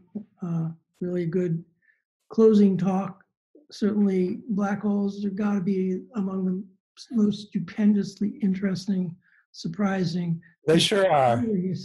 Objects that I think couldn't really have been imagined without Einstein's equations to play with. But we now have time for some questions and some answers. So if Shep and Michael will come on screen. Oh, we had Michael and we lost him. We have Andy and Shep. Okay. So I'm going to take questions off the Q&A. I guess you can kind of see them, but I'm going to read them out loud so that the YouTube people. So, Yeah, I already started to answer one. so let me repeat the question. Sure, yeah. Okay, so let's start with Colin Albert's question. He's really asking what are the parameters of the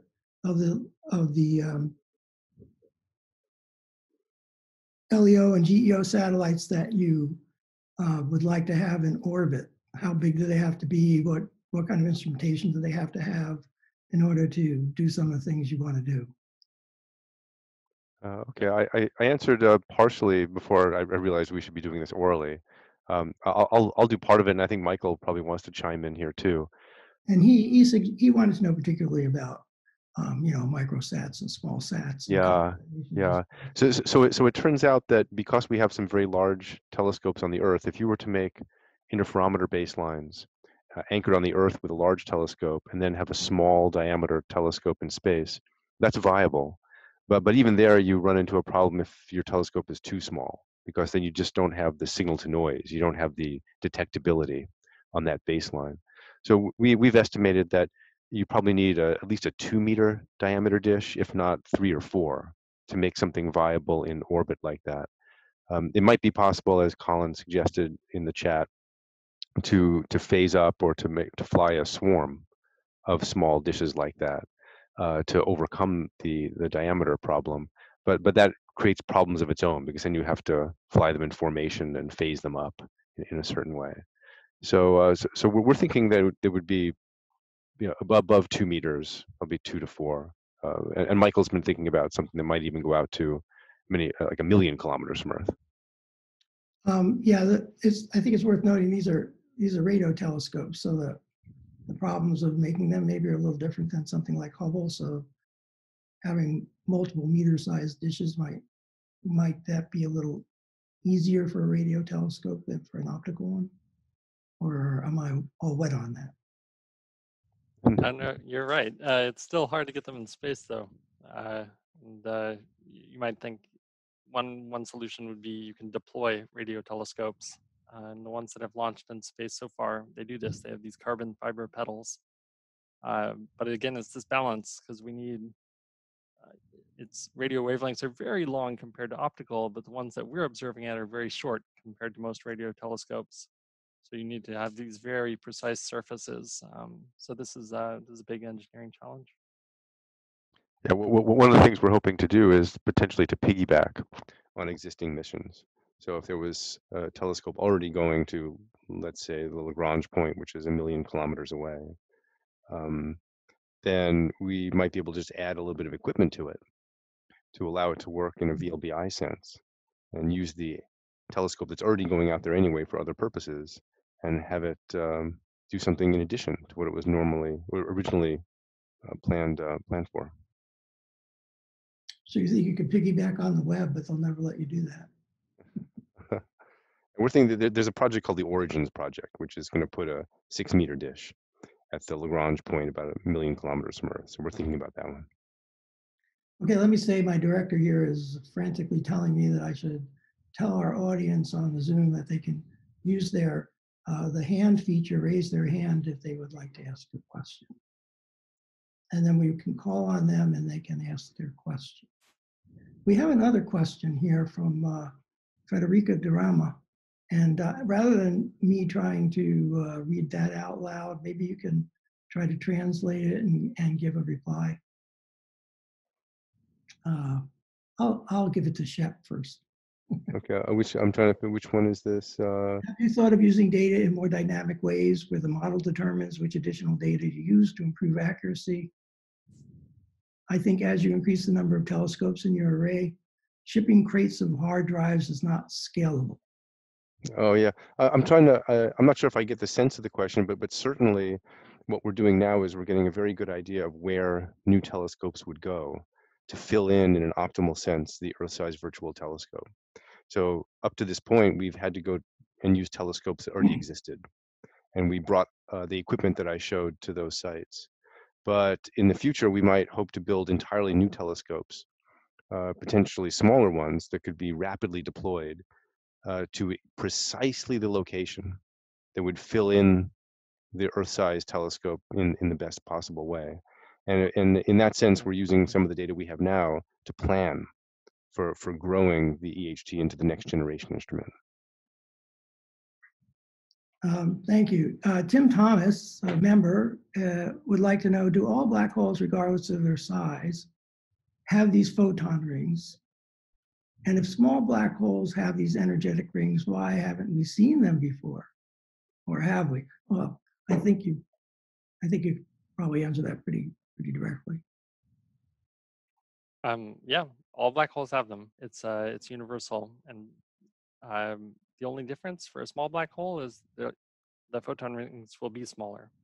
So the EHT image, this is the first time we've ever seen a black hole, and this is for a black hole that's about 6.5 billion times as much mass as the sun. The typical small black holes that are close to us in the Milky Way have a mass of a few times the sun, so they're 1 billion times smaller. So these things would be, we would have to improve the resolution of the EHT by a factor of 1 million to be able to see these photon rings. So we think they're there, they're just very hard to see. Very hard to see. Again, if But you somehow weirdly not impossible. At first, it seemed like it would be impossible, right? So there, black hole. well, Shep showed that movie of, it's not enough to have perfect resolution, right? In that movie that Shep showed, you have to go to the right wavelengths, otherwise it's opaque and you don't see all the way down to the black hole itself. So it's not just about getting high enough resolution, and I think at most of the wavelengths where we do these types of techniques, even for much higher resolution, you wouldn't be able to see all the way down to the black hole for the typical emission we see from the stellar mass ones. Although I think that one of the cool things about what Michael is thinking about and what Andy is thinking about with the photon rings is that if you had a really long baseline out to L2, then you get a lot of black holes that way. And Michael said this very clearly. When you increase your angular resolution, you can look back at many black holes across cosmic time, and you wind up bringing into focus tens of thousands, hundreds of thousands, maybe even millions of black holes. And then you can start to do population studies.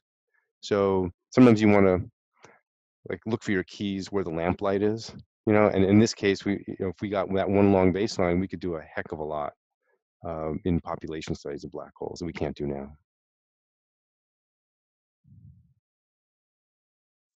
So again, if you would like to ask a question directly, you can do so by raising your hand, and we'll arrange for you to ask. Here's a question directly for Andy. Andy, can you see this? I can see it, Shep. I'm ready. Oh, go do it. Directly for me. Which one? Oh, it says, question for Professor Strominger. With regards to strings, you and Vafa had shown that you could go from microstates to compute thermodynamics of the black hole. Hawking's equation doesn't that say something about how string theory might be more interesting, and perhaps a way to test it in some ways might be looking at various black holes? I can't quite get the feeling of it. Maybe you can. Well, when he's asking, so when Vafa and I first used string theory to understand the information paradox, Hawking's puzzle, it was a very complicated calculation, and we thought it might be evidence for string theory. The fact that string theory was the only thing that could resolve this puzzle made me think, okay, this is not, it's not like seeing it, but it's like, no, in a quarter century, nobody else figured out anyway, this might be evidence for string theory. But as time went on, we found simpler and simpler ways of doing the calculation. And ultimately, we realized that all that mattered was the symmetry. And that the way we did it in string theory was sort of the stupid bulldozing ahead way. We got the answer, but it had a lot more detail than was needed. But it gave us the idea of how to address the problem in the of methods to address the problem in the real world.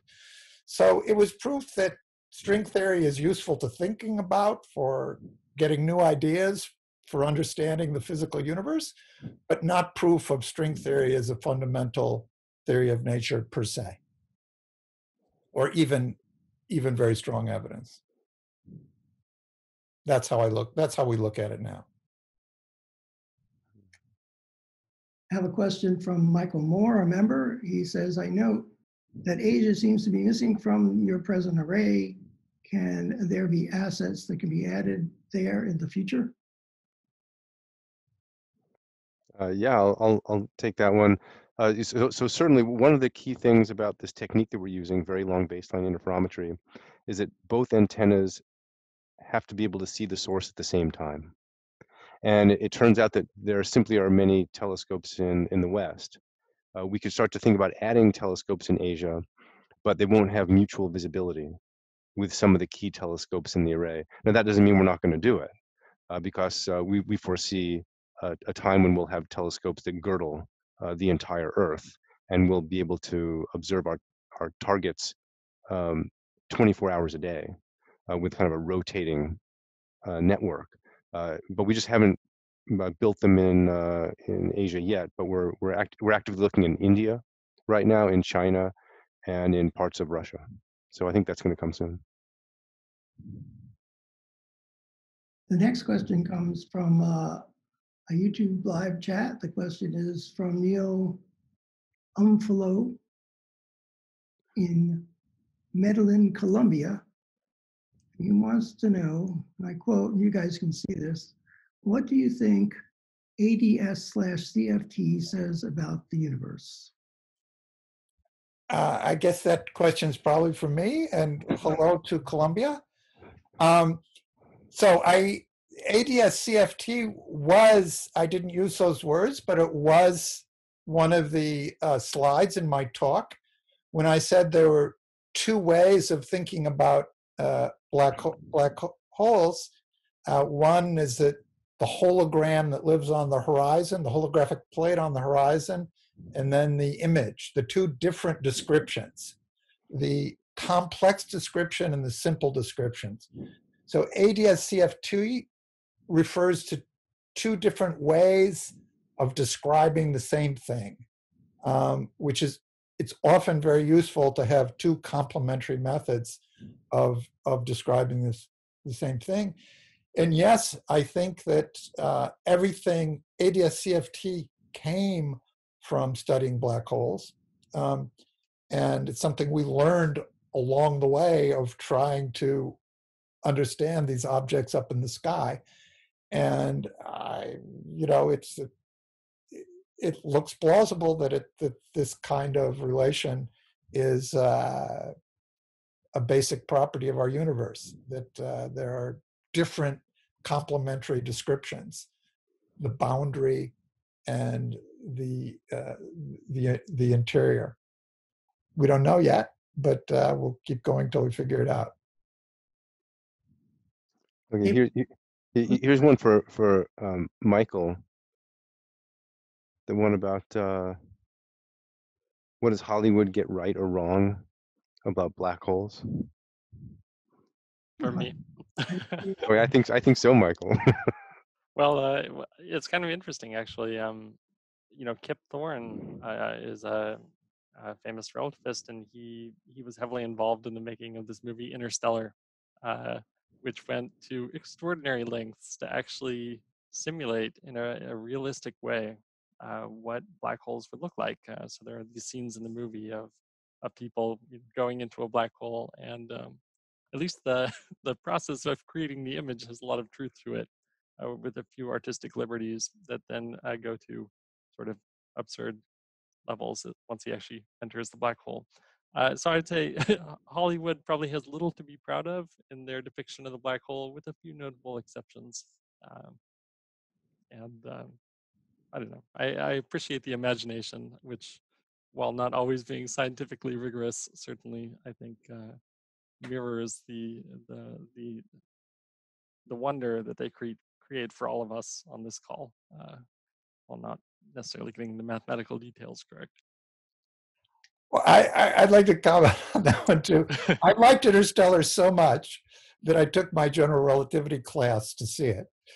And there's one scene in there where Matthew McConaughey is trying to escape from the black hole, and he has to eject something counter to the spin of the black hole. Now, Shep talked about this, about how energy is extracted from black holes, how they power the signals in the sky. And I think that comment about how Matthew McConaughey was going to escape from the black hole can't have been understood by more than 100 people out of the millions that saw that movie. So they got some things really right in that movie, until the last 15 minutes where the laws of physics got them to a place. Oh, no. Oh, is Andy? He's Yeah, being censored. Yeah, I think Hollywood was angry with his answer. I'm sure he'll come back. If you can hear me, let me add that one specific thing. I talked with Kip Thorne about the Interstellar, and it turns out when you look at the Gargantua, the black hole that was there, you'll see that they didn't get the Doppler shift right. That both sides of the black hole are equally bright. And when I talked to Kip and I pointed out and I said to him, look, one side would be Doppler boosted because it's coming towards us, and one would be going away from us and be fainter. He said, yes, I know. Apparently Christopher Nolan just vetoed that. He was the director for that movie. So. Are you back on, Andy? Yeah, I'm on, I Okay. think. I There's hear myself. Lloyd Mitchell wants to know, how is the direction of the photon ring spin produced? Is it linked to the spin of the black hole? He's asking about the direction of the spin and its relationship to the spin of the black hole. So I think in the animations I was showing, when you spin up the black hole, the thing is sliding to the right and flattening on the left-hand side.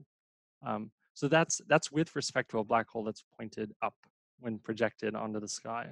So if you rotate the spin vector of the black hole, right, it's rotating about some axis, that determines which direction things are going to slide and which directions they're getting squished and so forth. So yeah, the spin arrow of the black hole determines all of these effects will be relative to that. I'm not sure if that answers the question. Maybe he's asking fundamentally why it would spin one way or the other. Yeah, so that just depends how the black hole was made. Right, it's created out of material. Some things falling into it will carry angular momentum as they do, and the black hole will gain that angular momentum. So you can spin it up by feeding in material that's moving in one direction. You can spin it back down by feeding in material moving the opposite direction. And it just depends on the whole history of the black hole as to exactly why it's rotating the way it is. So there's a comment here by Carrie Liss, who's an astronomer, and I don't know if you guys know him. He's a PSW member, and if you can read his comment, maybe you can sort of summarize it and answer, or if you like, I'll read it out loud.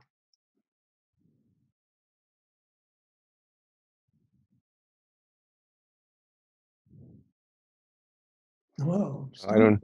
Well, I don't. It's a very wonderful comment. We often think about what it would be like if Einstein were on the Event Horizon Telescope team. You know, I like to think that he just would have been tickled to death. You know, that he just would have been all hair askew and eager to go to the telescopes and start working on the data with us.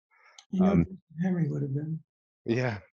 And very much so. And I really don't know. I think that he probably would have come around. Maybe Andy's better to talk to this point than I am, but I think he would have seen the evidence. He would have been convinced, as just about everybody is now, And I think he would have jumped in and started to compute, as they say. And but certainly he did reject these black holes, and did not accept them, you know, even when he died. So I'll read his comment. Carrie says, I found it fascinating to hear about Einstein's 1939 paper concerning black holes and to consider what he wrote about rejecting the idea of a cosmological constant as well. His genius was to take current physical measurements and use them to guide the next generation of theory about our universe. In his lifetime, it took the Eddington observations to verify the basic predictions of the model. Predictions. Predictions. I wonder what he could have done with the measurements made by the EHT. So we'll never know. I think Andy's doing it. Although a lot of what, well, never mind. Andy Ludlow asks, you've mentioned the benefits that have come with increasing data rates and also looked ahead to the future benefits of more observatories on Earth or in space. Could you comment on other potential improvements to the VLBI technique, such as enhanced timekeeping or more sensitive detectors? And I think you probably know Andy works on extremely precise measurements of time. That's for Shep then. Oh, I was gonna say you should do that one. I'll start. It's a great question. We're always looking to increase the precision of our instrumentation. So right now we use atomic clocks called hydrogen masers to very accurately time tag the radio waves that we see coming from the black hole. If we were to go higher in frequency, let's say 300 gigahertz, 400 gigahertz, 500 gigahertz, which would give us much higher angular resolution because of the lambda over d equation, then we would need more accurate clocks, because the clocks we use right now, even though they're very good, are not good enough to maintain phase coherence at those high frequencies. So that's one thing to do. The other thing is that we're looking to increase the supercomputers, the capacity of the supercomputers we use to correlate the data. And we are looking to go to the cloud now, where there is almost limitless computing power that can flexibly be arranged whenever we do our observing. And then Michael, maybe you want to say something about multi-frequency synthesis, which I think is really cool. Yeah, so if we're able to observe with multiple frequencies at the same time, you know, that's like having different baseline lengths. It's like stretching the distance between our telescopes or shrinking them. That lets us do all sorts of interesting science with that. So it's interesting that you mentioned the receivers or the detectors, because that's an area where I think detectors aren't optimized on the Earth, because we're dominated by just thermal emission from the atmosphere. There's no reason to make them more sensitive when we go to higher frequencies. But if we put something in space, there's a chance for 100-fold improvements in sensitivity if we push to really high frequencies. So I think these are the sorts of things where, you know, I like to think when you read these papers about black hole images, everyone always writes, this is impossible. You know, we're just doing this for fun. So I like to think about, you know, 50 years from now, what are they going to look back and say, we totally missed the mark and should have been more ambitious. And I think this detector technology and pushing so that we're observing over extremely wide frequency ranges is just going to open up all sorts of possibilities that we're not even thinking about today, because it seems so extraordinary. So just do a few more questions. There was a question by David Rabinowitz that I think you partially answered here, and that was basically what would be the benefits of moving this sort of observational study into space? He was asking about wavelengths basically and getting above the atmosphere, and how that would help with this sort of observation. Yeah, well, if you want 10 times better resolution, you know, from the diffraction limit that Shep showed, you can either you can space out your telescopes 10 times as far, or you can observe at 10 times higher frequency. but we can't observe at 10 times higher frequency from the surface of the Earth because the atmosphere becomes opaque. So going to space, we can do anything we want. And it's just about this detector technology and seeing if we can launch instruments that have large enough apertures that they're sensitive enough to make these measurements. So both, it opens up all these new wavelengths to observe with. It also changes the types of limitations that we need for clocks, for instance. So it's, I would say it doesn't really open up that many opportunities in terms of the types of observations we're mounting today. But if technology continues to accelerate, we could be observing in completely different ways with again, resolution that could be 10 or 100 times better than what we have today. It's really, I agree completely with Michael. It's, you've got to dream, and you have to dream big.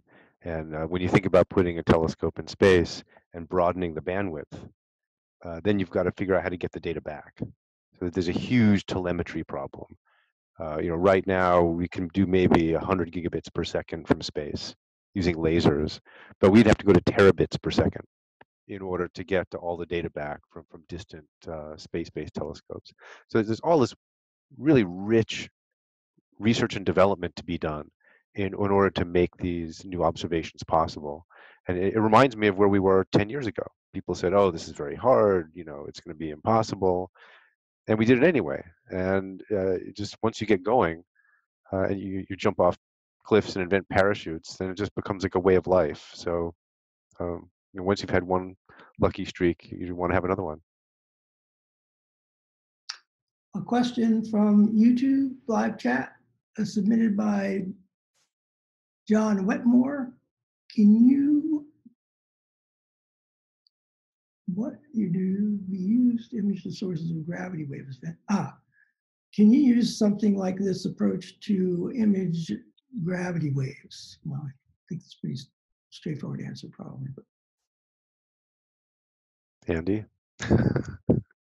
Seems really hard because they aren't there forever. So, yeah. Yeah, I think that's exactly right. The wonderful thing about LIGO is that they saw merging black holes, and that's what gives rise to gravitational waves. But the horrible thing about LIGO is that then they're gone, right? You can never see gravity waves from that system again. So there are two different regimes. LIGO looks at transient events, and it's hoping to find a population of those events so that it can study generally things about gravity and the precursors. And we have one or two sources that we can look at all the time. So there's a difference in the approach between the EHT and LIGO, and also, as I think Michael pointed out, the stellar mass black holes are too small. So the kind of black holes that LIGO currently sees, we couldn't see. Now, there are space-based laser interferometers that are supposed to detect gravitational waves from supermassive black holes, and those will be launched in 10 or 20 years from now. At that point, there'll be an intersection where the kind of black holes that we're looking at would also be observable with gravitational wave detectors. So I'm going to take one last question, and this one's from Carrie. And he wants to know, or he says, black holes can have mass, angular momentum, and charge. And he asks if that's correct. And then assuming that's correct, he says, Kerr black holes assume the first two, which is mass and angular momentum. And his question is, can you ignore charge safely? I think that's one for Andy. Yeah, there is something called the Kerr-Newman solution black hole, which has three parameters: the mass, the charge, and the angular momentum. And they're interesting for theorists like myself to study their properties. But astrophysically, the moment you have any charge on a black hole, it will, if it had positive charge, it will preferentially absorb electrons, and negative charge, it would absorb positive ions, and they would be expected to neutralize themselves pretty quickly. So that's really a question for the astrophysicists why that should happen, but that's my understanding. You expect them to not be astrophysically relevant. You want to add anything, Shep or Mike? Oh, Yeah, you can do these calculations, and they'll pair produce in the vacuum near the horizon, and yeah, any charge would be eliminated almost instantly. So there have been calculations on the limits here. I don't remember the exact number, but yeah, for all practical purposes, astrophysical black holes are expected to be uncharged. The only thing I add, Larry, is that I just think it's wonderful that the three of us are on this program together. Black holes really attract everything, and I just feel so fortunate to have been attracted into the orbit of both Andy and Michael and others in this project. It's just a ton of fun. So black holes maybe even So maybe black holes also have a fourth thing, which is camaraderie, charge, spin, mass, and beers after work. I'll second that. Or third or fourth or fifth. Well, thank you all very much. Let's have a round of applause wherever you are to thank our speakers for coming here tonight and spending so much time with us and imparting so much interesting information about black holes, sharing their expertise and their camaraderie. Thank you, Larry, and thank you to the hosts and sponsors. Thank you. We will be sending you a copy of Volume 1 of the PSW Bulletin covering the period from March 1871 to June 1874 and telling you why the organization was founded. And you can ponder how it is that we might be actually pursuing the goals that Henry and his co-founders set out, and maybe doing a little bit of a good job with that. You're here. Thank you all, and you're free now. You can go and enjoy the social hour a little earlier than everyone else. I'm going to make some closing remarks, and then the program will end. But you guys are free to go.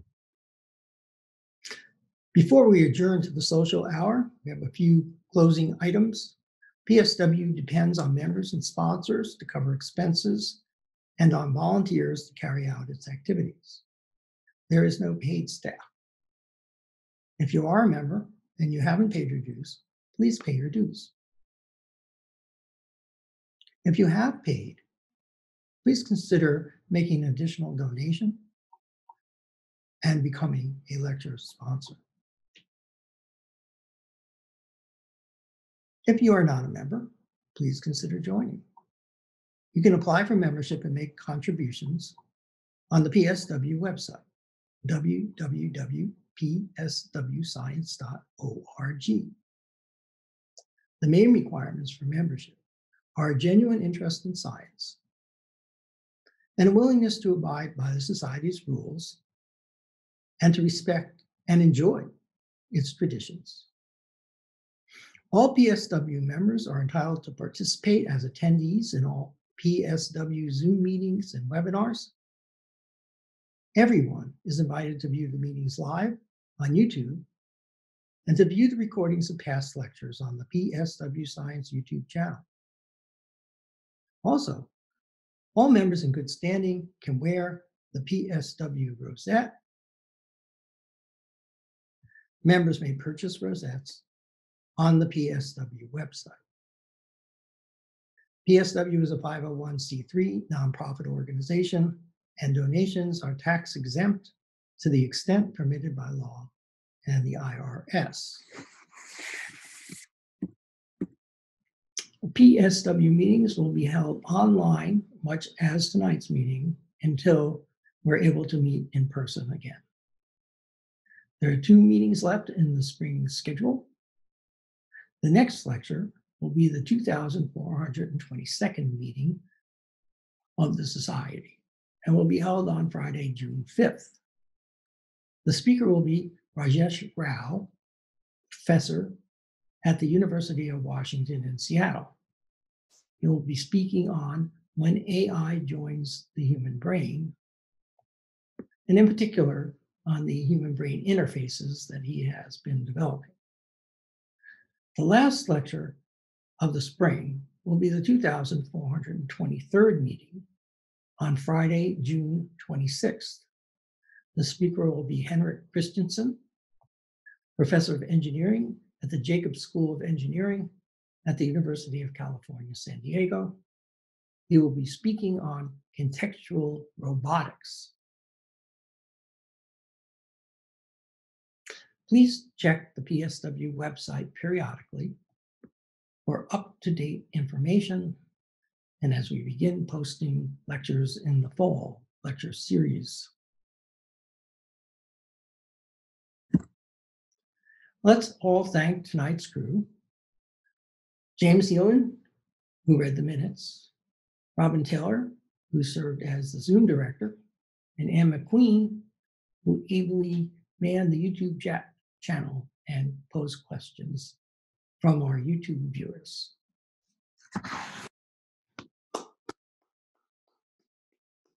Thank you, crew. So we have just a few special announcements. First, we'd like to say congratulations to PSW Corresponding Secretary Robin Taylor on defending her dissertation and completing her PhD. Go, Robin, yay. As many of you may know, in addition to her PhD, Dr. Taylor is also an attorney and a certified public accountant. And she has a master's in tax law. So I think probably best not to mess with her. And also, happy birthday to PSW General Committee member Connor Nixon. Happy birthday, Connor. Sorry we couldn't all join you for the party that you were going to host, but we've taken a rain check and expect to enjoy celebrating your birthday when we can all get together once again. With that in mind, I now adjourn the 2,421st meeting and the 89th Joseph Henry Lecture to your own social hours. Please enjoy yourselves and thank you for tuning in.